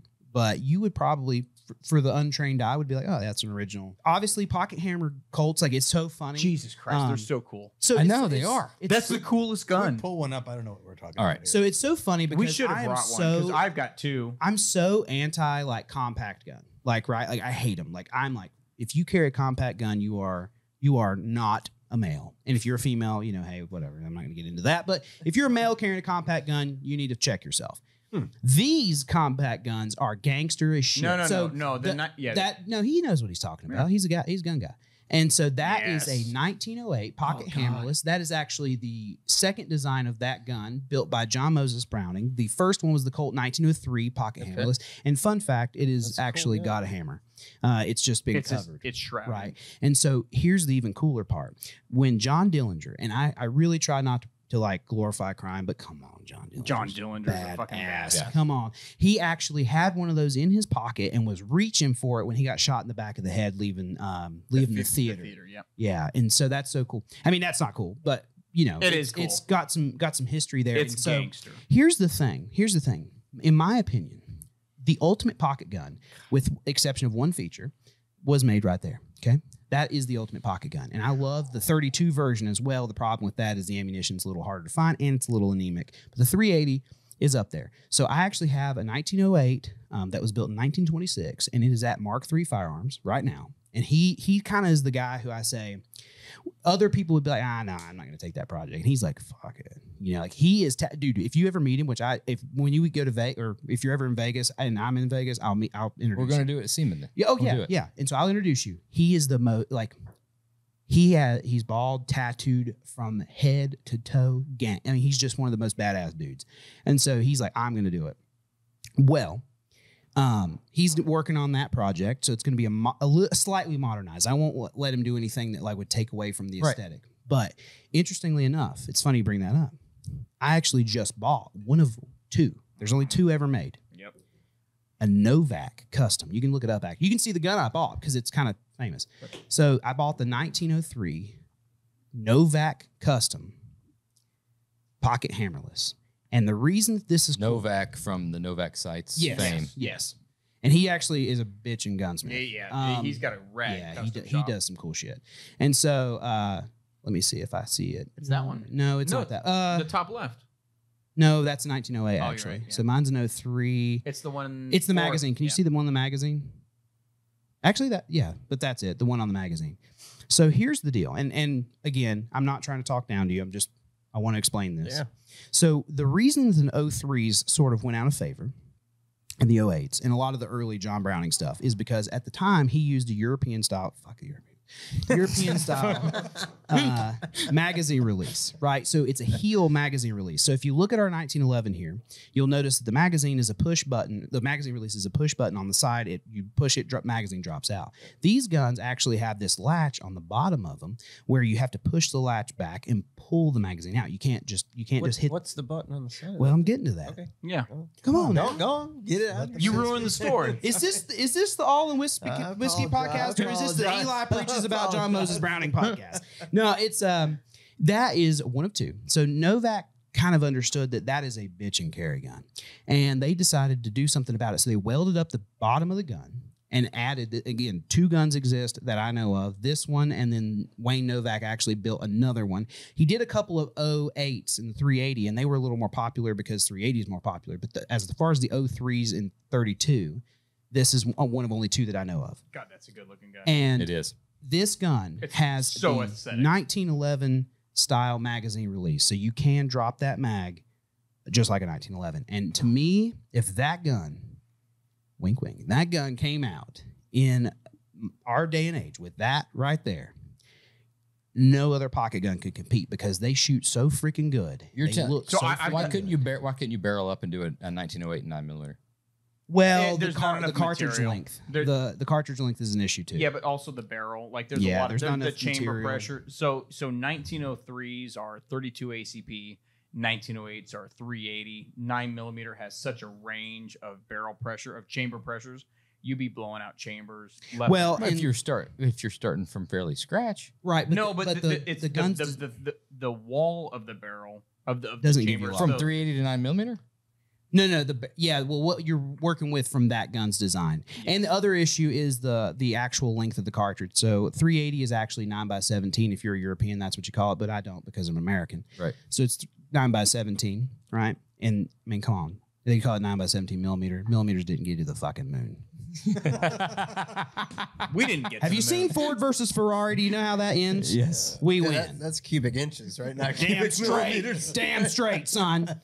Anyways, no, it's so it's one of those things where the case length's different. So the 9x19mm is slightly bigger, and that gun is kind of at the that gun was designed for a 32, and so then they didn't even scale it up. They actually did not scale the gun up.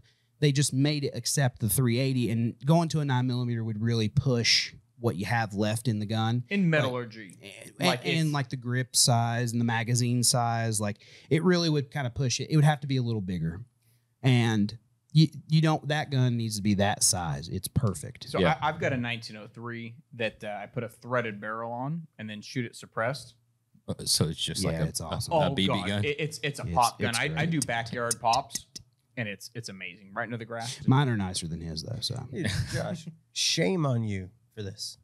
I have That what? you are supposed to be my gun advisor, and I come to you He's got regularly Dunked on. for a carry, like a quality carry. Well, a gun. 1908. And never once have you mentioned that. Not Well- one time have you. Well, uttered that's- that. It's not a I'm word. gonna- This is, I'm gonna come to your defense. In his defense, like you should not carry this gun unless you're ready for. it's not for when the modern aspect of gunfighting does not support that gun. it's got a heel mag. But I'm not a That's modern guy. That's an awesome gun to own. That's not a particular- gun for you to carry. That If you're particular coming to me 19 for I got to have something new, fresh, what's Yeah. something cool? Absolutely a 1908. that particular Yes. gun would be absolutely. You could totally carry that. But the John issue- Dillender carried it. I can't carry it. I mean, you know what? You know They- what? It didn't end well. You know what? Fuck them. Yeah. Carry that damn. Yeah, gun. carry. I don't give a I'm gonna shit. carry that Okay, gun. fuck them. Yeah. I drive It's a a carbureted. sexy looking fucking I drive gun. a carbureted car. So That's not sexy. smart. I don't give a shit. Hell Yeah.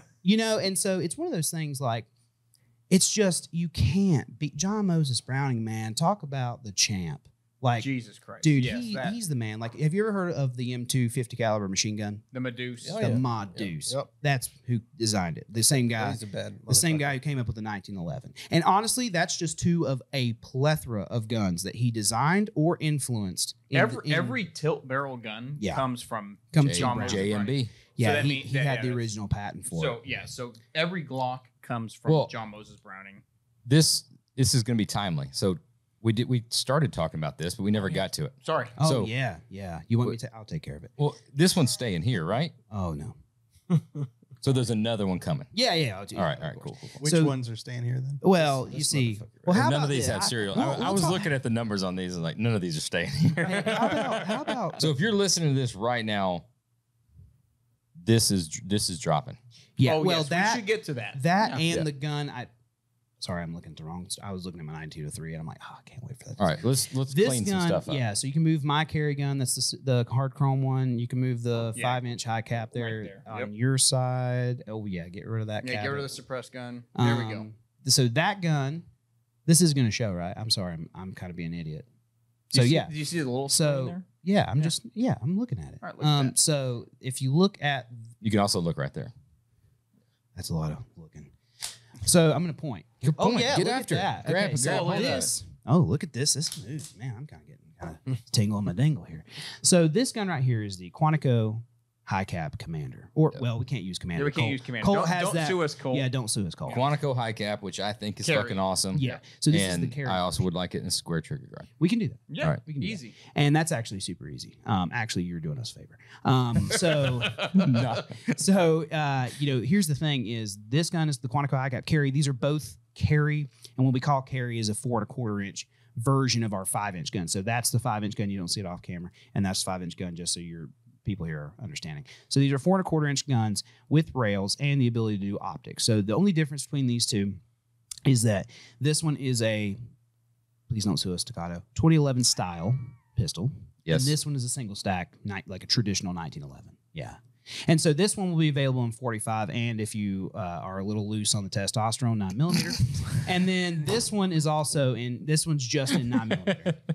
So yeah, you got There's nothing wrong with it. it's okay. It's okay. You know, I promise you. It was the first. Wal- I remember my first. Walnut. It was the first purchase. Okay. My first purchase was 40 Smith & Wesson, so I Yeah. never make fun of and anybody. he will, he'll never recover. Walnut grips and square trigger guard on this as well. Unfortunately, no. You can do walnut grip like that one. Okay. But we do not do the square trigger guard on that gun. I can get you one without a rail and a 5-inch gun that's a square trigger guard. No, I'd rather take it like this. But yeah, flat trigger yeah, and you that can't do gun the flat trigger. Yep. and just like it sits. Yep. The SRO. Are you talking about the high cap? No, No, he's talking about the single stack. I'm talking about this he's new wanting a 45. This new one. He's- Yeah. You want a He 45, wants a right? 45? Oh, Yeah. man. I That's was a about man to, right there. use some words, but my Yeah. man. So, Denzel, I gotta- your inner Denzel was about to come out. yeah. I know what I'm compensating for. I got it. Yeah. And so, but here, the nice thing is it gives you a slightly shorter barrel, which most of us here probably are used to, and you can also put a light on it, which is great. Because as we've talked about, weapon mounted lights are a huge advantage. Right now, you're going to do a Surefire Ultra 300 until Cloud Defensive comes out with their new weapon mounted light. Right. And Which is coming. That's Maybe coming, maybe yeah. be launched here on this podcast here in That would not be too cool. long. That'd be great. But yeah, the two guns are essentially the same. You can spec them similarly. Red dot if you want on the high cap, and then without the red dot if you want. We just kind of threw these two together for marketing, but they are super awesome. And a lot of people have been asking us for these guns, which is You almost need to take them as a pair. They need you somebody need to play with. Yeah. well, if you buy they need some one, you friends. got to get it a friend, and Yeah. well, you might as well buy the whole set. So then you put the two 5-inch guns. It's our marketing ploy. You got to get different colors. Yeah. Well, I actually hard chrome is Yeah, my. I is got my a go-to. hard chrome high cap. Yeah. Like the hard chrome is the way to Hard, go. hard chrome is bitching. It's an old finish. You've got a Yeah. hard chrome high cap? Oh yeah. It's So super I have the gangster. first full matte hard chrome high cap Yeah. with a red dot on it. It's and super that badass. gun is bad. Well, I want a hard chrome high cap, and I Yes. want this gun with walnut grips. We can do that. We Yeah, can do that. That's no problem. Walnuts in the high check, right? The It'd be those grips right there. yeah. Yeah. What are your guys' thoughts on red dot versus? Red dot. Big fan. Big fan of red But dots. I'll be honest with you. Like, of course, you see, this is one of my carry guns here. It's obviously iron sights because there is something about it's like driving a manual. Like it's a lot more effort. It's old school way of doing things, but there is some kind of bit of what do you want to call it? Like there's something about it that is cool. But red dots, man. It's like So it's like docking a boat without a joystick. Yeah. It's kind of a flex. Yeah. It is.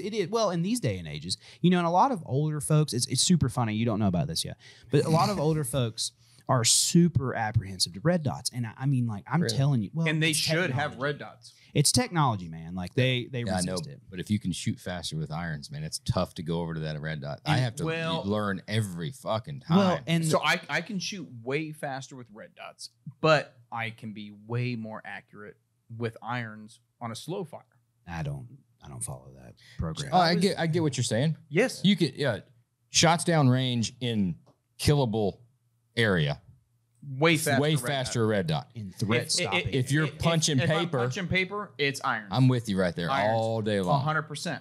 All day long. Josh had to teach me. I shoot to good be with the red shooting dot all over the the time. target Yeah. too with the red dot. Well, That was something that you're I never- target focused. Yeah. Yeah. And it's very so. Both eyes open, target focus. I pretty much kind of tell people like it's like being the Terminator, you know, like and I'm kind of being funny, but not. And the fact that like when you see the red dot on where you want, you good trick or squeeze, you're there. Red dots take a lot of the guesswork out of trying to decide the plane of sight that you're trying to use, and it really makes it easy for people. Like I picked up red dots almost immediately, and I do like my next gun. We just started it yesterday, which is a hard chrome single stack 45 because Two testosterone, right? Yeah. And it's gonna have a red dot on it because like a 45 with a red dot, dude. Like we would have. World War II would have ended in 1941. Keep in If mind, we had a red dot. we didn't get into December 41, and it still would have ended. It would have ended the week before. That's how good that combination is. Like They probably wouldn't have bombed us. well, they didn't like when we returned the favor. So it's kind of one of those things. Like you fuck with us, we're gonna go back. If you're listening to this right now, right, you can go to alchemycustomweaponry.com. Yes. And- Alchemy and- 1911. Alchemy 1911. Alchemy But if you 1911. Google that, I'm sure. Right. Yeah. And you can place your order. Yes. Yeah. And this is just available, right? This isn't like a special edition. This No, it's isn't not anything. limited edition. It is built per order. Yes, so it's we, not- We do have a lead time on. What's the guns, lead time? 4 to 6 months on a hand built gun. So like that gun, 100% hand built. What's the lead time on something like this? Lot of Years. time. He said a lot. Of time. That particular gun, we probably would actually have those already in stock sometimes. No, they won't be in stock. Oh, okay. Well, Well, so screw me. those are limited Dude, the edition. sales guy just told me it's in stock. What do you mean? Well, he's not the Cabot sales guy. He's the Alchemy sales guy. He Yeah. gets a little Wrong guy. overzealous. Yeah. He's like, This oh, is that's fucking- totally in this stock is all the time. Fucking bullshit. This is bullshit. I was No, told it's- it was in stock. Yeah, no, it's well, it's right there. I'll sell it to you. Damn. it'll be done when it's done. How's about that? So, yeah, okay. Listen, I'm but down. here at Alchemy Custom Weaponry, I'm gonna give you a. But you've got to be you're 12 months at least. Normally Yeah. 18 to 24 Yep. months, Okay. but on limited editions, because we have the material in stock, You'll like it, specially ordered for that I think gun. these are When two we sisters release that- it, it'll be about 12 You gotta months. have. You I can't gotta have. separate I gotta have both Yeah. of those. No, How about I'm the happy that you Apocalypse? really love. What's that? How about the Apocalypse? The Apocalypse is about 18 to 24 months because to get the material for that and the finishing, like people think that Damascus steel, you just dip it in acid and it's done. There's a lot to make a Damascus gun run and be reliable in the long term. I think But we're placing orders, boys. Are we? I think we're placing orders. anyway, Yeah, it's I'm down. The order sheet, it's like, 18 I'm sold. 18 months to 2 years. But yeah, those two guns are going to be coming out. We're super excited to actually, and here's the thing is, a lot of people want to, they're like, oh, you need to do this, you need to do this. And it's so hard for a small company like ourselves. Like I keep telling people, like, other companies will have more salespeople than we have people, and it's one of those things like people don't realize that we're so small. And that's a good thing, right? You don't want them to think like you're just a tiny shop, but we are a small shop. And so to do something requires a lot of effort. And so we did listen to people. They wanted these guns in a shorter configuration. And so we did. What's the price on this going to be? So those will start out the same as the full size, right? Yeah, about 3,500. Yeah, And what's the price on this? about 38. Yeah. Yeah, double stacks, I'm It's the fucking wuss sold. tax you got to pay for having a 9mm. Yeah. I'm just kidding. Well, but even if you get a single stack, Yeah, it's no. $150 more. I have a high cab, so I'm just playing. But we also call it 35 ACP. We don't use millimeters around here. Why is that? Fuck your. Fuck your. All right, now we come to the standard question time. Oh, All Jesus right? Christ. Now it's rapid fire. Okay. All right, we got both of you too. So, best car movie and why? Go, Eli. Oh shit. Yeah, he's not a car guy, so he's gonna have. You weren't even old enough for Talladega Nights, were you? Actually, I was. It's pretty bitchy. Ricky Bobby, when I don't know what to do with my hands. I'm actually when gonna he go was with. describing his upbringing, I'm like, you're telling the Ricky Bobby story. No, I would have to go with. I got one. Last American Hero, probably would be a good one. I would think. That's a first for the podcast. Really. Yeah. No, I got one that's probably okay. I'm sorry. Last American Hero or Days of Thunder? Days of Thunder. Days of yeah. Thunder. Oh my gosh. Days of Can Thunder you, all day long. like, But Days of Thunder on Laserdisc. Oh. Yeah. So I met Robert Duvall one time, and Did he you really? Oh yeah, he was at a restaurant up in Northern California. He was eating dinner next to us, and we're like, "Oh, Robert Duvall." Is, oh, hey, he's not acting. That is Robert Duvall. Yeah, he didn't seem like it. No, he has never acted in his life. That's just Wow. who he is. He just looks up from his dinner. Oh, hey. Days of Thunder all day long. Yeah. Days of well, Thunder. Last American Hero, they filmed part of that at Hickory Motor Speedway. What is Did they? Last Oh, yeah. American Hero? It's an excellent movie. I don't know that I've ever It's seen about the last American hero.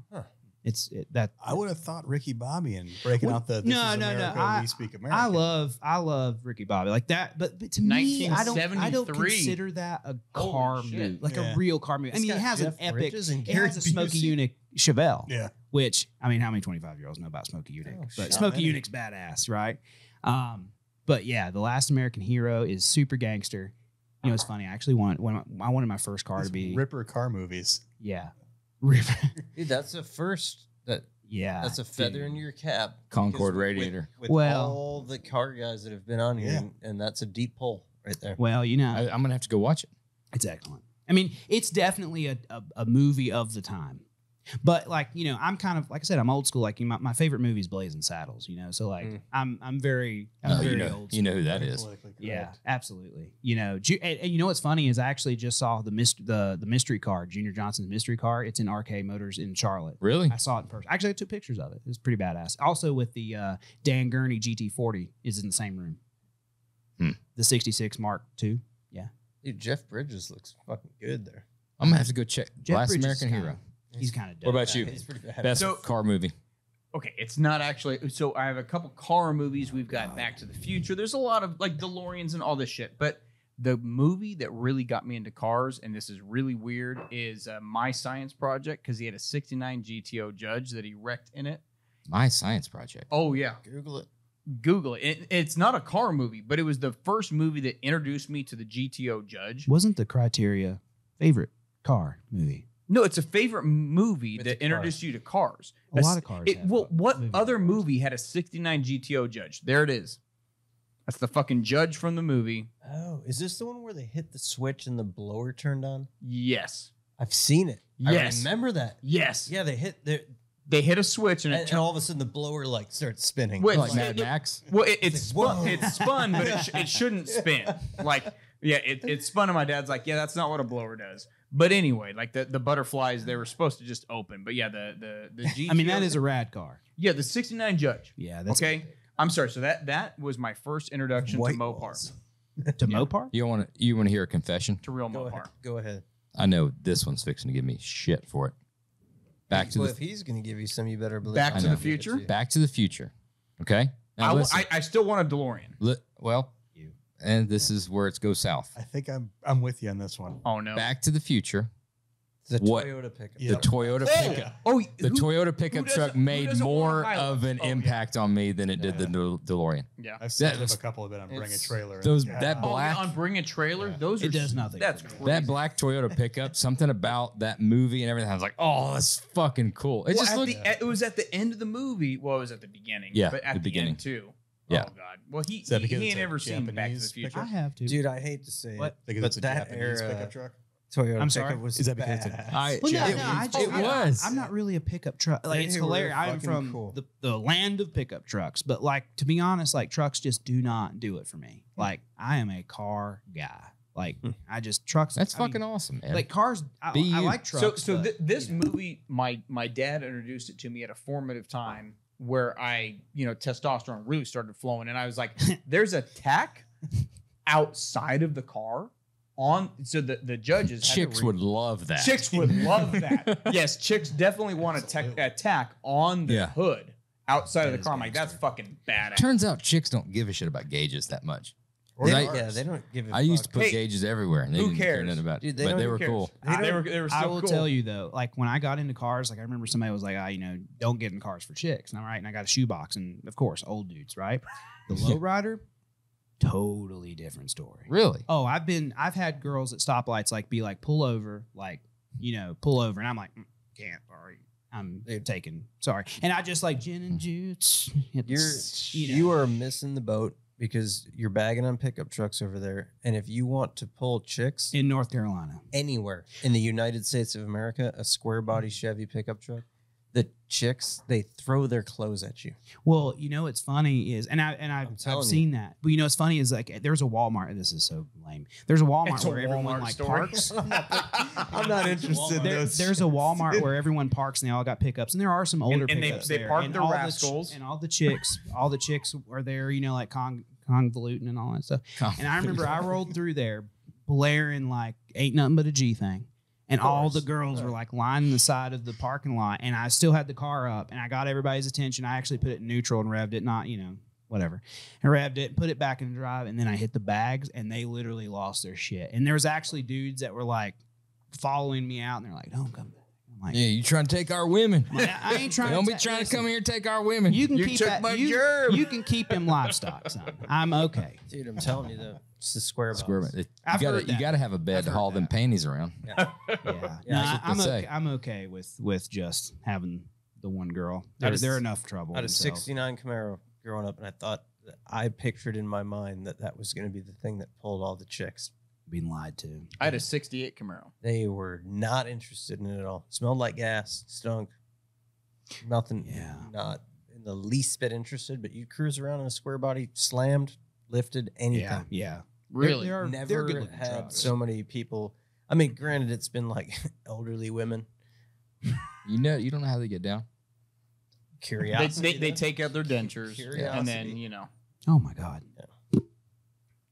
You're so disgusting. So nice. Best piece of advice you've ever received. That's it. You know what? I watch these podcasts and everyone gets this. And they're like, oh, yeah, I don't know. It's one of those things. It's like I typically don't listen to advice. So like, it's true. That's It's really also hard. that's also an answer. It's really hard for me, but like, you know what it's going to be? Don't buy an old car. And do you know why? Because they tell you all these reasons. Don't buy an old car. But what they don't tell you is just the obsessive nature that it makes it. And I would never trade that for the world.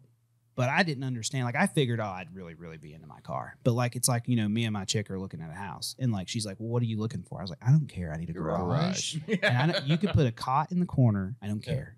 Garage. Yeah. And it's one of those things where I've become so obsessed with it. I'm just so in love with it. Like, it sometimes causes me not to be productive.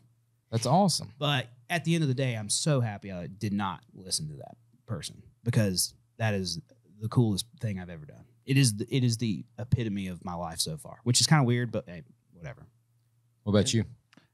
Mine's gonna be way more old, but Well, you are old. I'm substantially older. But other people's opinion of you is none of your business.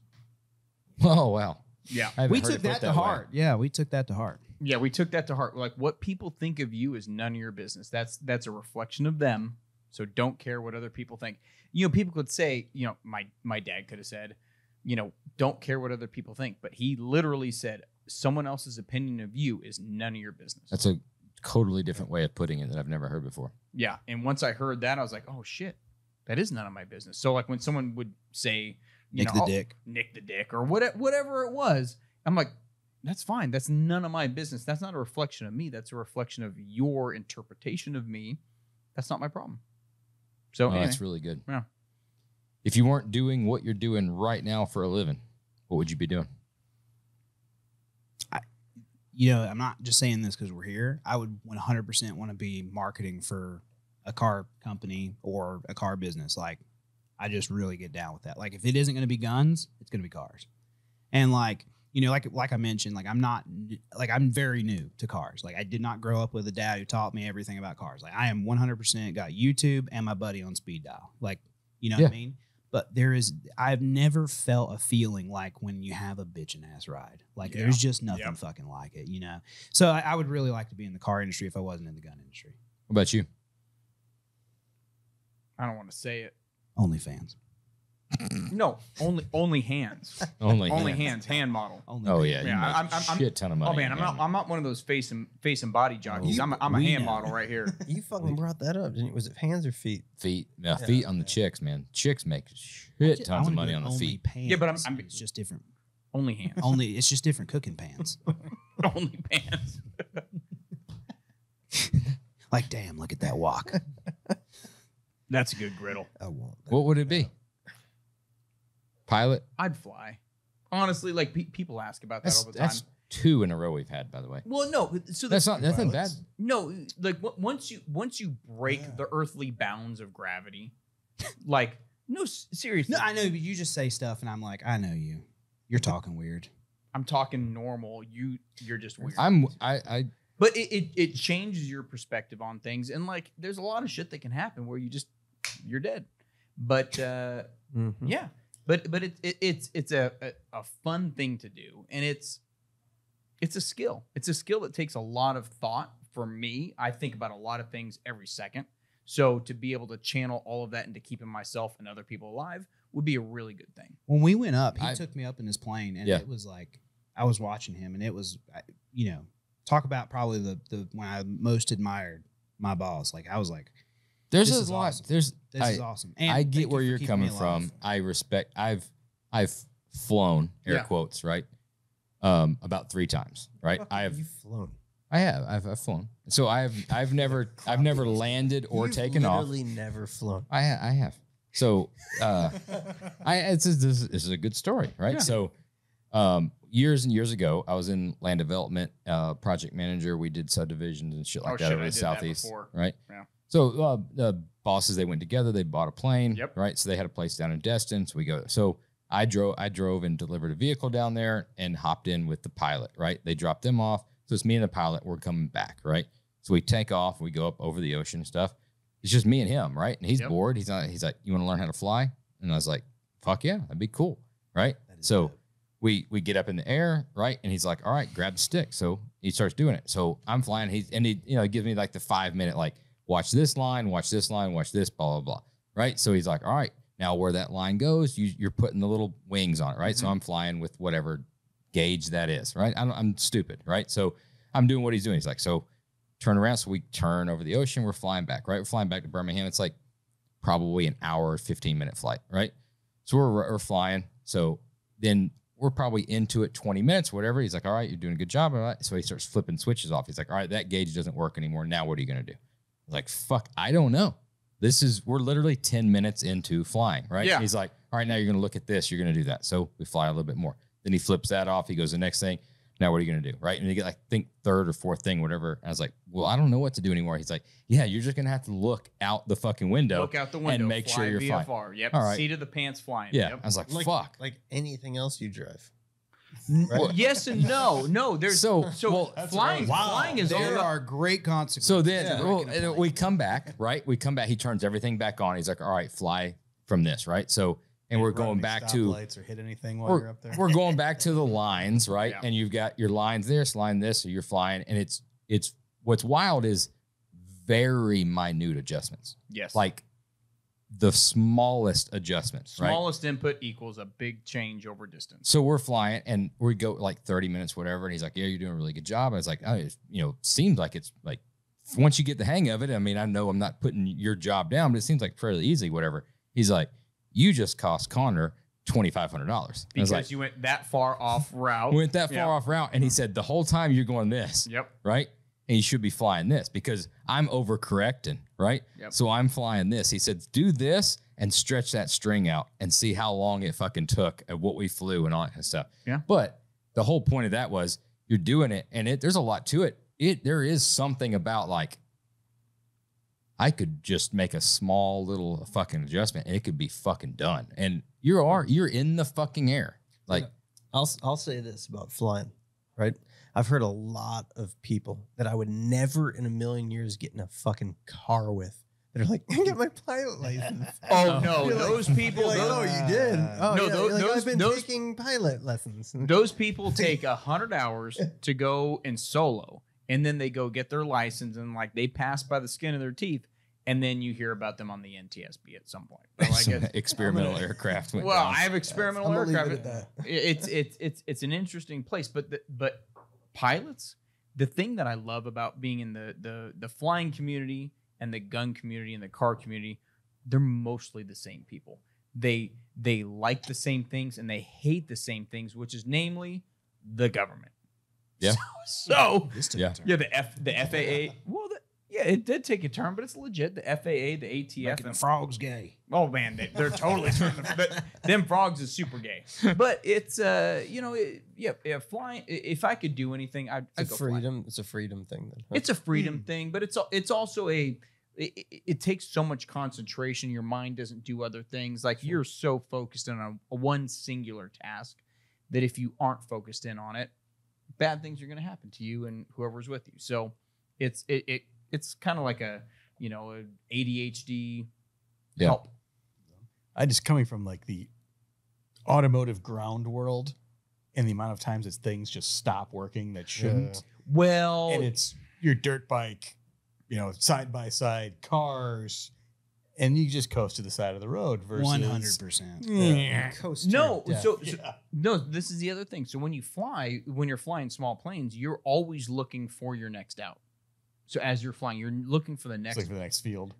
field for you to land in when your engine goes out. Because if you fly enough times in general aviation, over 1,000 hours, the odds are you're going to have an engine out and off airport landing.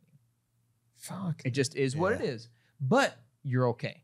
Because the airplanes that we fly don't really land at that high of a speed. You don't need that much space. What's the distance you need to land something like that on?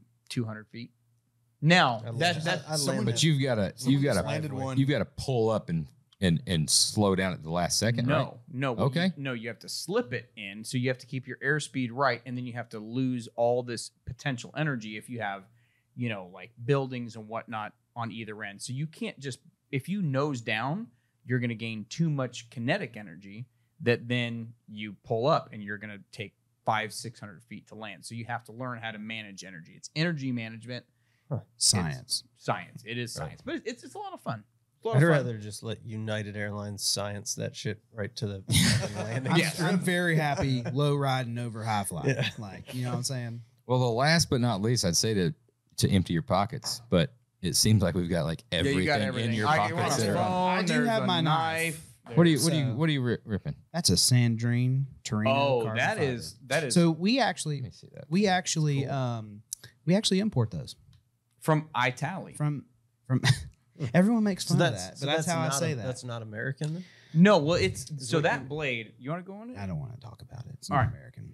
Here's the thing about the Italians, though. They got good food, so I kind of give them a pass. The Italians are great people. So Yeah, that is I like that them. is so that blade is 100% tungsten carbide. No, How's the lock? it's a recoil. Oh, right here. So this little red part right here, and it's super sketch the first time you do it, but once you're a pro, such as I. No, I'm just kidding. You just pull back on this, and it drops down. Oh, you're pulling back. Yeah, you're yeah, not you're pressing pulling down. it down. You push it down. So it's called the recoil. You lock. see, so like, the you can more see how the it more goes. you Yeah, push yeah, in yeah. on it, the more solid it's going to be. But that blade is 100% tungsten carbide. It's a tungsten carbide cobalt matrix. Let me see that. So Yeah. it is that blade. Oh. That blade is 71 on the Rockwell scale. Yeah, it's pretty cool. So very hard, and it retains an edge very, very well, but it still has a little bit of ability to bend. So it's not super brittle. We're just gonna just shatter. It's not going to shatter like normal tungsten carbide. And It's I absolutely You know, abuse like that. yeah, knife. he abuses the shit out That's of a it. good looking knife. It is. Yeah, Oh. and so those are available on Blade HQ. Really? Really? But and so we also We don't sell have them right now. We They're- also sell them direct, but when we have them, but of course they are pretty highly sought after. They're I mean, a lot very of people hard like to them. get. That's So a we great daily carrier. Yeah, no, it's great, and like the price, and I'm kind of conscious of that. this is my favorite. The price is actually not terrible on them, and so that actually makes it pretty good daily knife. something Like you like don't that go feel for? like, and it's kind of that same concept with the guns. Like you're carrying a $4,000 gun, and then you have people who carry like a $1,000-some knife. I'm actually not really a knife guy, so like to me, a knife is just a tool. Just as I'm sure there's gun people who like are like, I don't care what gun I have. Sure. I don't associate with those people, but I'm just playing. I'm so playing. But What was that? $350, $400? It's $400. $400, yeah. Yep.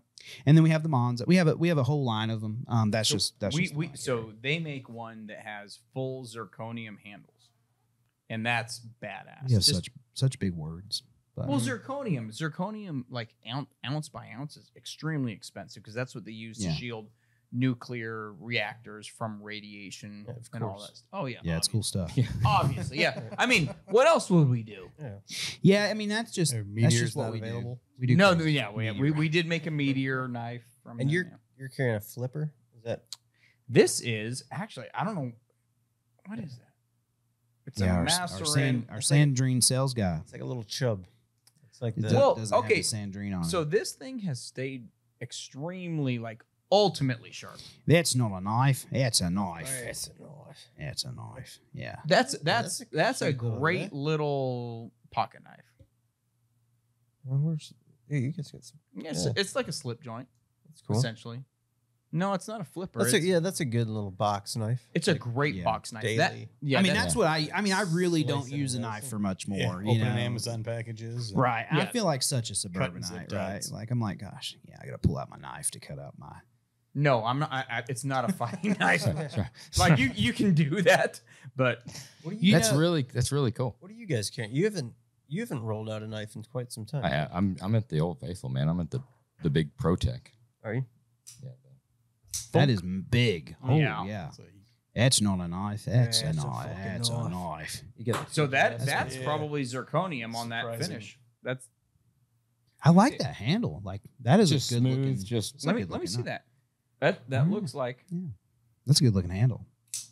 Ka-chow. Oh no, that's those a, things. Got that's some just rose gold like PVD. Well, it's a I don't want to say brass, but it's a copper PVD. It's rose gold. He said it was rose gold. I said it was rose gold. Let's just Yeah, it's roll- rose yeah, let's gold just PVD. go- That's how let's they just go market with it. that. It's absolutely. It's what I bought was rose gold PVD. All right, so you're gonna it's hurt your feelings. absolutely. That's not rose gold. Yeah, look at that. Look at that unit. Now you're That's bringing cool. the That's bangers. a new guy. That's really cool. You know, he only brings up knives and like presents it to see what you're Hey, carrying. does anybody else have a knife? I just was wanting to see what anybody else has in their pocket. Oh, well, if we're pulling out knives, Hey. yeah. What do we have What is here? that? That's a heretic. Oh yeah. These Is are it any cool. chance I Josh, could look at that? Josh turned me onto that because he gifted Yeah. one to me, and that was Dude. actually gifted from my mother-in-law. That's believe it or gangsters. not. This is gangsters. Fuck. It's a sweet Yeah, knife. that was, Yeah. that was Oh, a a little gift for me. You just automatic. push it up. 40th birthday present. That's Look at that. Look at the Damascus pattern. in That's that. that's Marfione from Microtech. That's Yeah. his son that Yeah. started this company, Yeah. Heretic. Yeah. Yep. Yep. Every time I see knives like this, I'm like, hey, give me your money. You know? Go good in the But it- lowrider. For you want to talk about a great Yeah. like a great Yeah. carry? Oh, that's a, awesome. No, man. that It's is got super the cool. little, Yeah, Yeah. glass on the breaker. bottom, yeah, the little glass You, breaker. I tell you what, I That's- if I had a that nickel for every time I needed a glass breaker, You'd have zero Yeah. nickels. Yeah. Yeah, you'd be broke. I'm yet to Yeah. have to break a piece of glass with it. you never know. Man, when the Bottle day opener, though. comes. But when the That's- day yeah, comes, yeah. When the day comes, that's the Hey, day you'll be carrying. real That's quick. Phil's. This is the PGS. This is Phil Gerber's world's best special. knife. Yeah, It's it got is world famous. 250,000 miles on it. That you know what's hilarious. So two 250. things. It's like the Toyota. When once you hit 200,000 miles, they give you a sticker. That's that what that fucking bottle breaks opener. in. That bottle opener looks more used than the knife itself. Yeah, they're both pretty heavily used. That thing is fully patinaed because of real. That's not fake Dude, I'm patina. going to tell you what. I'm going to pull my headphones off and just step aside to take a picture of this table. Oh, yeah. right now. Look at this table. Go ahead and Go ahead. Hey, real fun fact that y'all will appreciate: the original 1911 A1 with lanyard ring, you can actually use it as a bottle opener. Yeah. So the lanyard ring, you pop the magazine like partly out, and you can pop it open on the lanyard ring. Super gangster, You strike me as a guy who can open a bottle with just about anything. dude. You know what? How hilarious that is! Like I He doesn't- I he don't, doesn't- I have he's never never drank. had a drop I've of never alcohol. drank, and I'm just like, hand me all of your pop offs, and I'm just like cracking them. And one day we were like out for this other company. I had my Daniel Defense AR-15. My quad, it's a quad rail, right? And my buddy was quad rail or no rail. Yeah, absolutely. M-lock is for wusses. M-lock. So I was like, he cracked up. He had a Corona or something, and it was a twist off too. Like I was just determined. And I was like, give me that thing. And I laid my quad rail across my lap and popped it off on the quad rail. And I was like, here you go. And he's like, why? Why not? I could have just twisted it off. I was like, that's for quitters. Mama didn't I raise my figured you'd bitch. be a carry handle Colt guy. I got one. How many digit serial number? Well, let me rephrase. So the upper is Colt. The problem with it is, like, at my age, I'm not at the advantage to be able to buy a lot of old Colts, just because the prices are pretty insane. I say that as a market $4,000 guns, but They are pretty high for I what do- they are. It's actually yeah, it's pretty high. It's So I weird. have a They are super high. I got a 4-digit serial number, all Colt. Yeah, I have a 733 clone on a Brownells retro lower. 733, if you don't know, that is the gun that was used in Heat. the best Oh. movie ever. Yeah, the best gun movie. It's a ever. good movie. Best gun movie for all guns. You want an FAL? You got Yeah, it. you You want got a it. Colt? Yeah. You want a 1911? They do have a there's- 1911 in it. there too. is- We've got the badass FAL guys right here in town. The DS Arms guys. I've got two of them. They're like I've got a 10 minutes I've got down the an road. SBR. I've got an SBR OSW, and I have a 21-inch Rhodesian. I guess. Just so everyone knows, like, people have stopped watching this. Like, Oh, yeah, I mean, that's 30 fine. minutes It's not a ago. big We're deal. just going. We're just doing our Yeah, we're thing. just hanging out if now. they make it this far, Right. you know, If they made it but this it's, far, you yeah. know, it's worth filming. You know, Yeah. but I have a 21-inch FAL that's painted Rhodesian camouflage. Of course, come on. Of course, yeah, you gotta have Yeah, it. we just talk about short shorts, right? Right. I've got 2 pairs of like roadie camo short shorts. Come on now, like that's the only reason I work my legs. Is just Tell you what, So- that so- Warrior Camo Company, whatever, they make some like Yeah. cool drops. Yeah, so when those guys in South Africa were yelling like "kill the Boers," they're calling about him. Like it was him they were singing about. That's okay. I'm cool with that. So I own it. But What about you talk about movies? We're talking about car. What's the best gun movie? So Oh, there's I- so many. I really think There's it's so Heat. many. Though. I really think no. it's Heat really is because Heat Yeah. brings in It's so FALs. epic. It brings in AR pattern rifles. It still has the Seagal press check. which is a Which Seagal is- press check. But Hold on. oh god This right damn. here- so he hates when I do this because Seagal. technically I don't all hate it. lawyers- No, I don't hate it at all. lawyers hate this, but I'm not that's a Seagal lawyer. press check. No, and it's super old school and a lot of I don't. people I don't hate it at all. I just make you put that little I have to asterisk put down at the a bottom. disclaimer. There's a disclaimer. But no, he is the Heat- best. I And no was- matter What press check's that? that's the Wick, John, Wick. That's press the check. John Wick. Yeah, the John Wick. John so, Wick, So yeah. John Wick, The Matrix, all these gun movies, they don't have the range that Heat does or realism. or realism. Like Have you watched what's the newest one that just on Netflix? John Wick 4, I've never No, watched. no. Heat On 2? Netflix. Oh, good Extraction looking. 2. Extraction 2. Extraction 2. Yeah. Tell me they didn't do a really good job They did a great job with sounds. on both extractions. Yes. So both extractions, my son and I, we watch those, we enjoy them.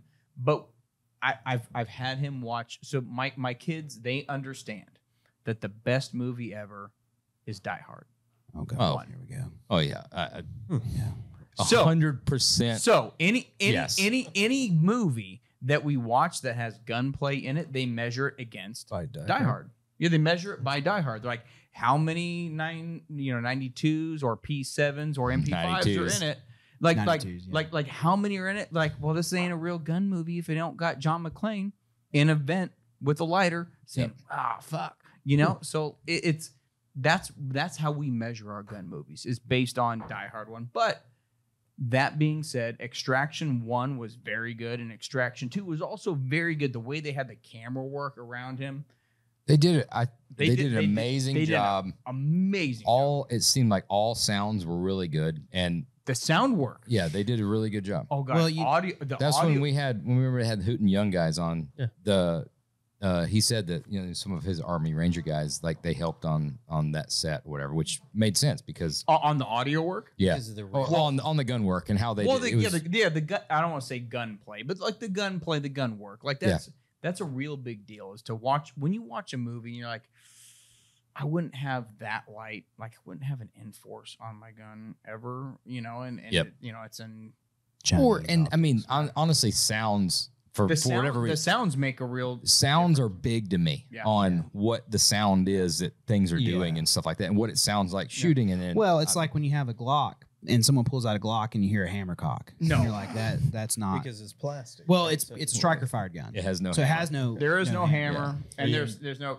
And talking about realism, I think a lot of people don't know if you're not into guns. Like Heat was used the retreat under fire scene when they leave the bank.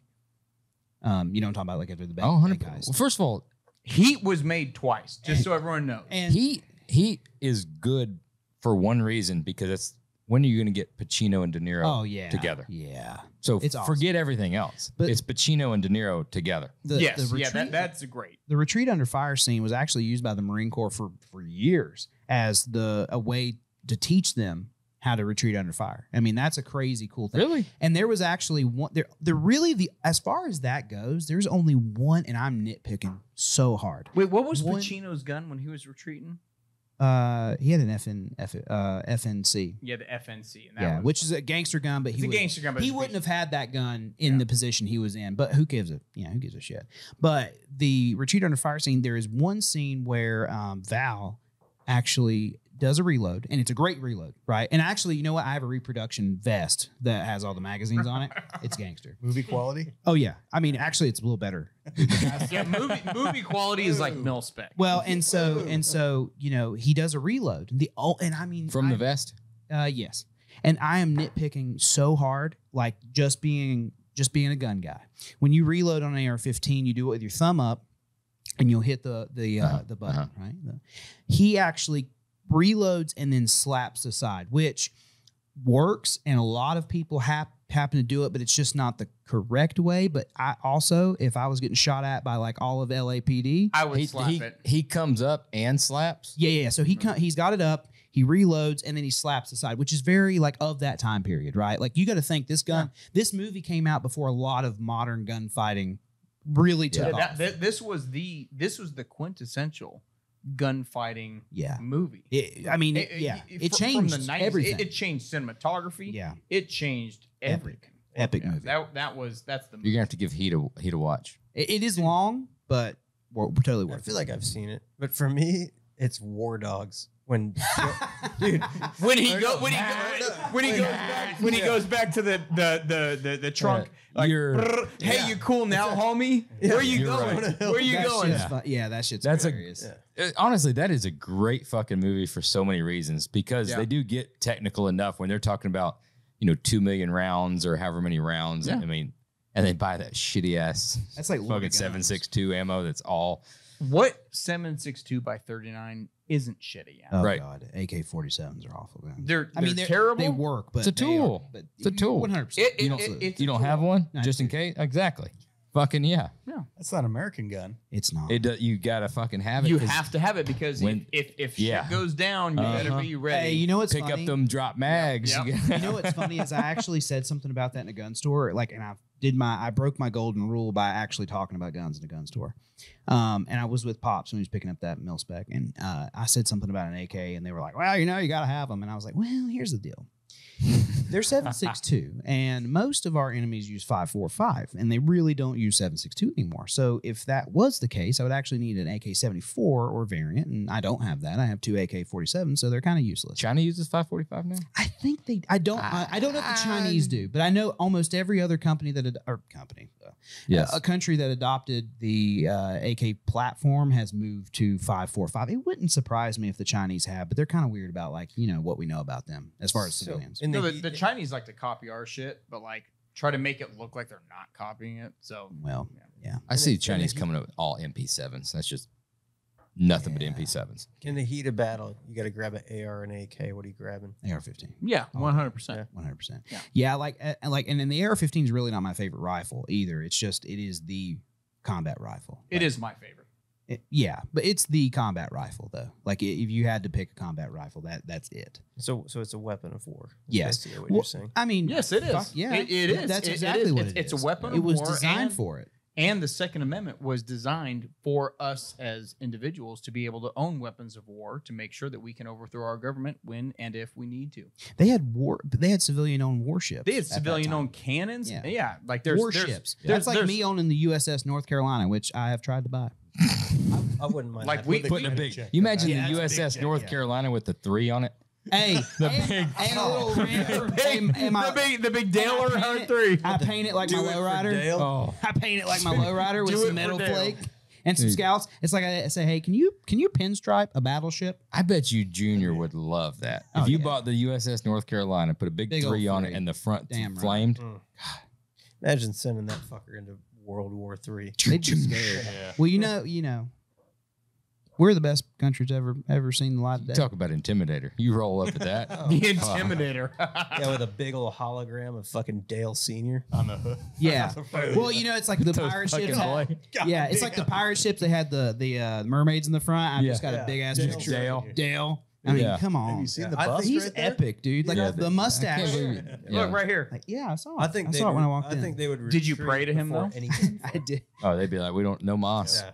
No, All right, fellas. Oh, I'm sorry. Yeah, dude, we went way. I we- apologize. yeah, I'm Dude, sorry. you're fucking fine. I think we're gonna go to the hit. We gotta leave early so we can hit the range. Well, wait. You got to hit this because we. Oh, we do have. We didn't do the whiskey review the last Yeah, time. we did. We skipped it. And we So this saved old this. Forester Yeah. is Yeah. unbelievable. Dude, we've saved this old Forester all through season 1. It's been sitting in the corner of the collection amongst the high-end bourbons.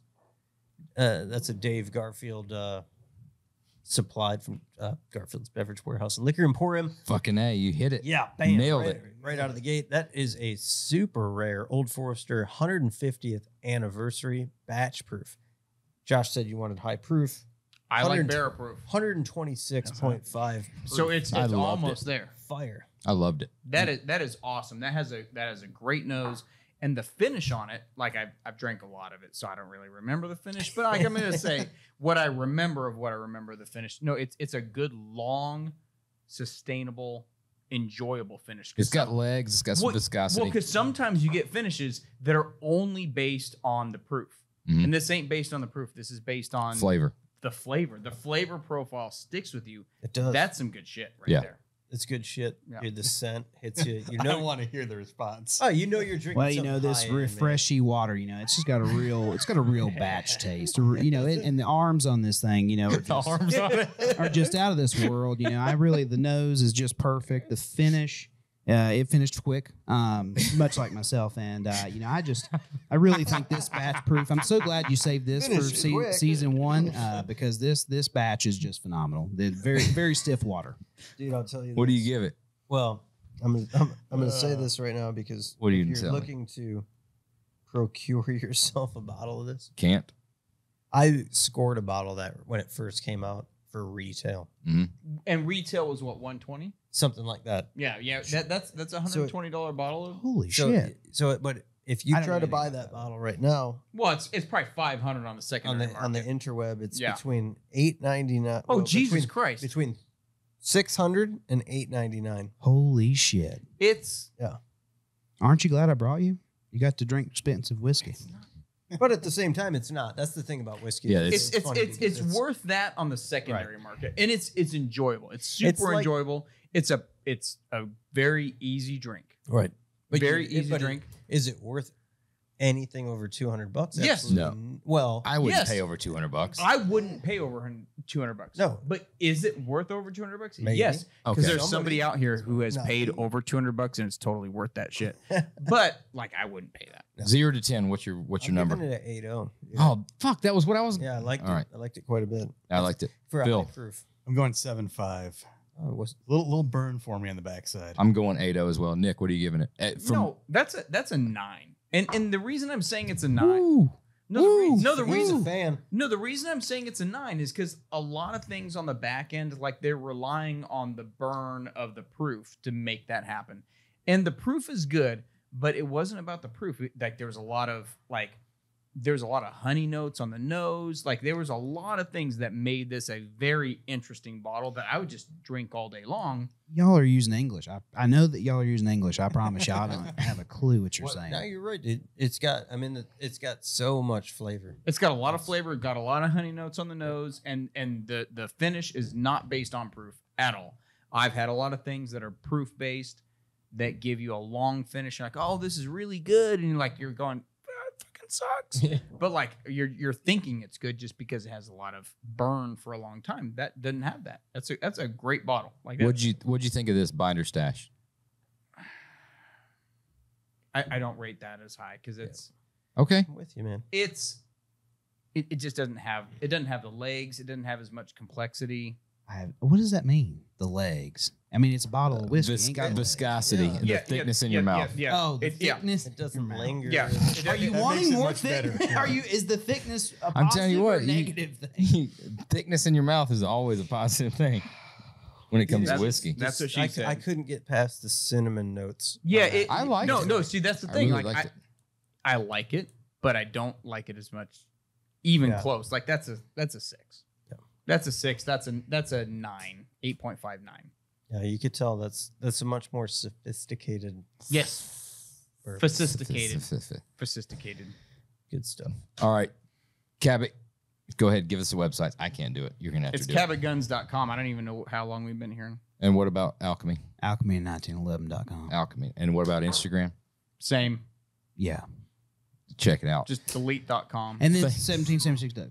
1776 underscore Doug. If you go there, you're gonna look at short That's the shorts fun and one. like full And on 1911s, yeah. Don't sell it too hard. Dude, that was the one that sold me on the brand. Well, y'all got yourselves a little Thank bit you. of a man crush. Yeah. Thanks for listening to Oil and Whiskey Podcast with the Roadster Shop, an Ironclad original. If you like the show, be sure to leave us a rating review. But let's face it, 3 hours in, you ain't listening anyway. Jesus This Christ. is great. That is crazy. If you are here, I will give you a discount code. Email me. Oh, Nick, yeah. For no, 10 cents. I will do something. Nick, Nick at cabotguns.com. Reference the Roadster Shop. If you've gotten this long, you fucking deserve something. Yeah, if And, you hung in there. and if you want an alchemy, Email Eli at gmail.com. No. I'm just going to give him a fake not email. just You ain't going to get shit. it's Eli at cabotguns.com, but I do the alchemy side. So, hey, we'll do that. I'm actually was wanting to ask you, because, boss, right? If we could do that. But I think as a reward for people For sitting people sitting sitting for Sitting here. 3 hours, if Yeah. someone Been a has made while. it this long, Jesus Christ. Yeah, email me, reference the Roadster Shop, and tell me what your favorite car is. Let's do it. If it's foreign, though, you're not getting the discount. I promise you. If you tell me a foreign car, you're out. Holy shit. Despot. All right. We'll see you again next week.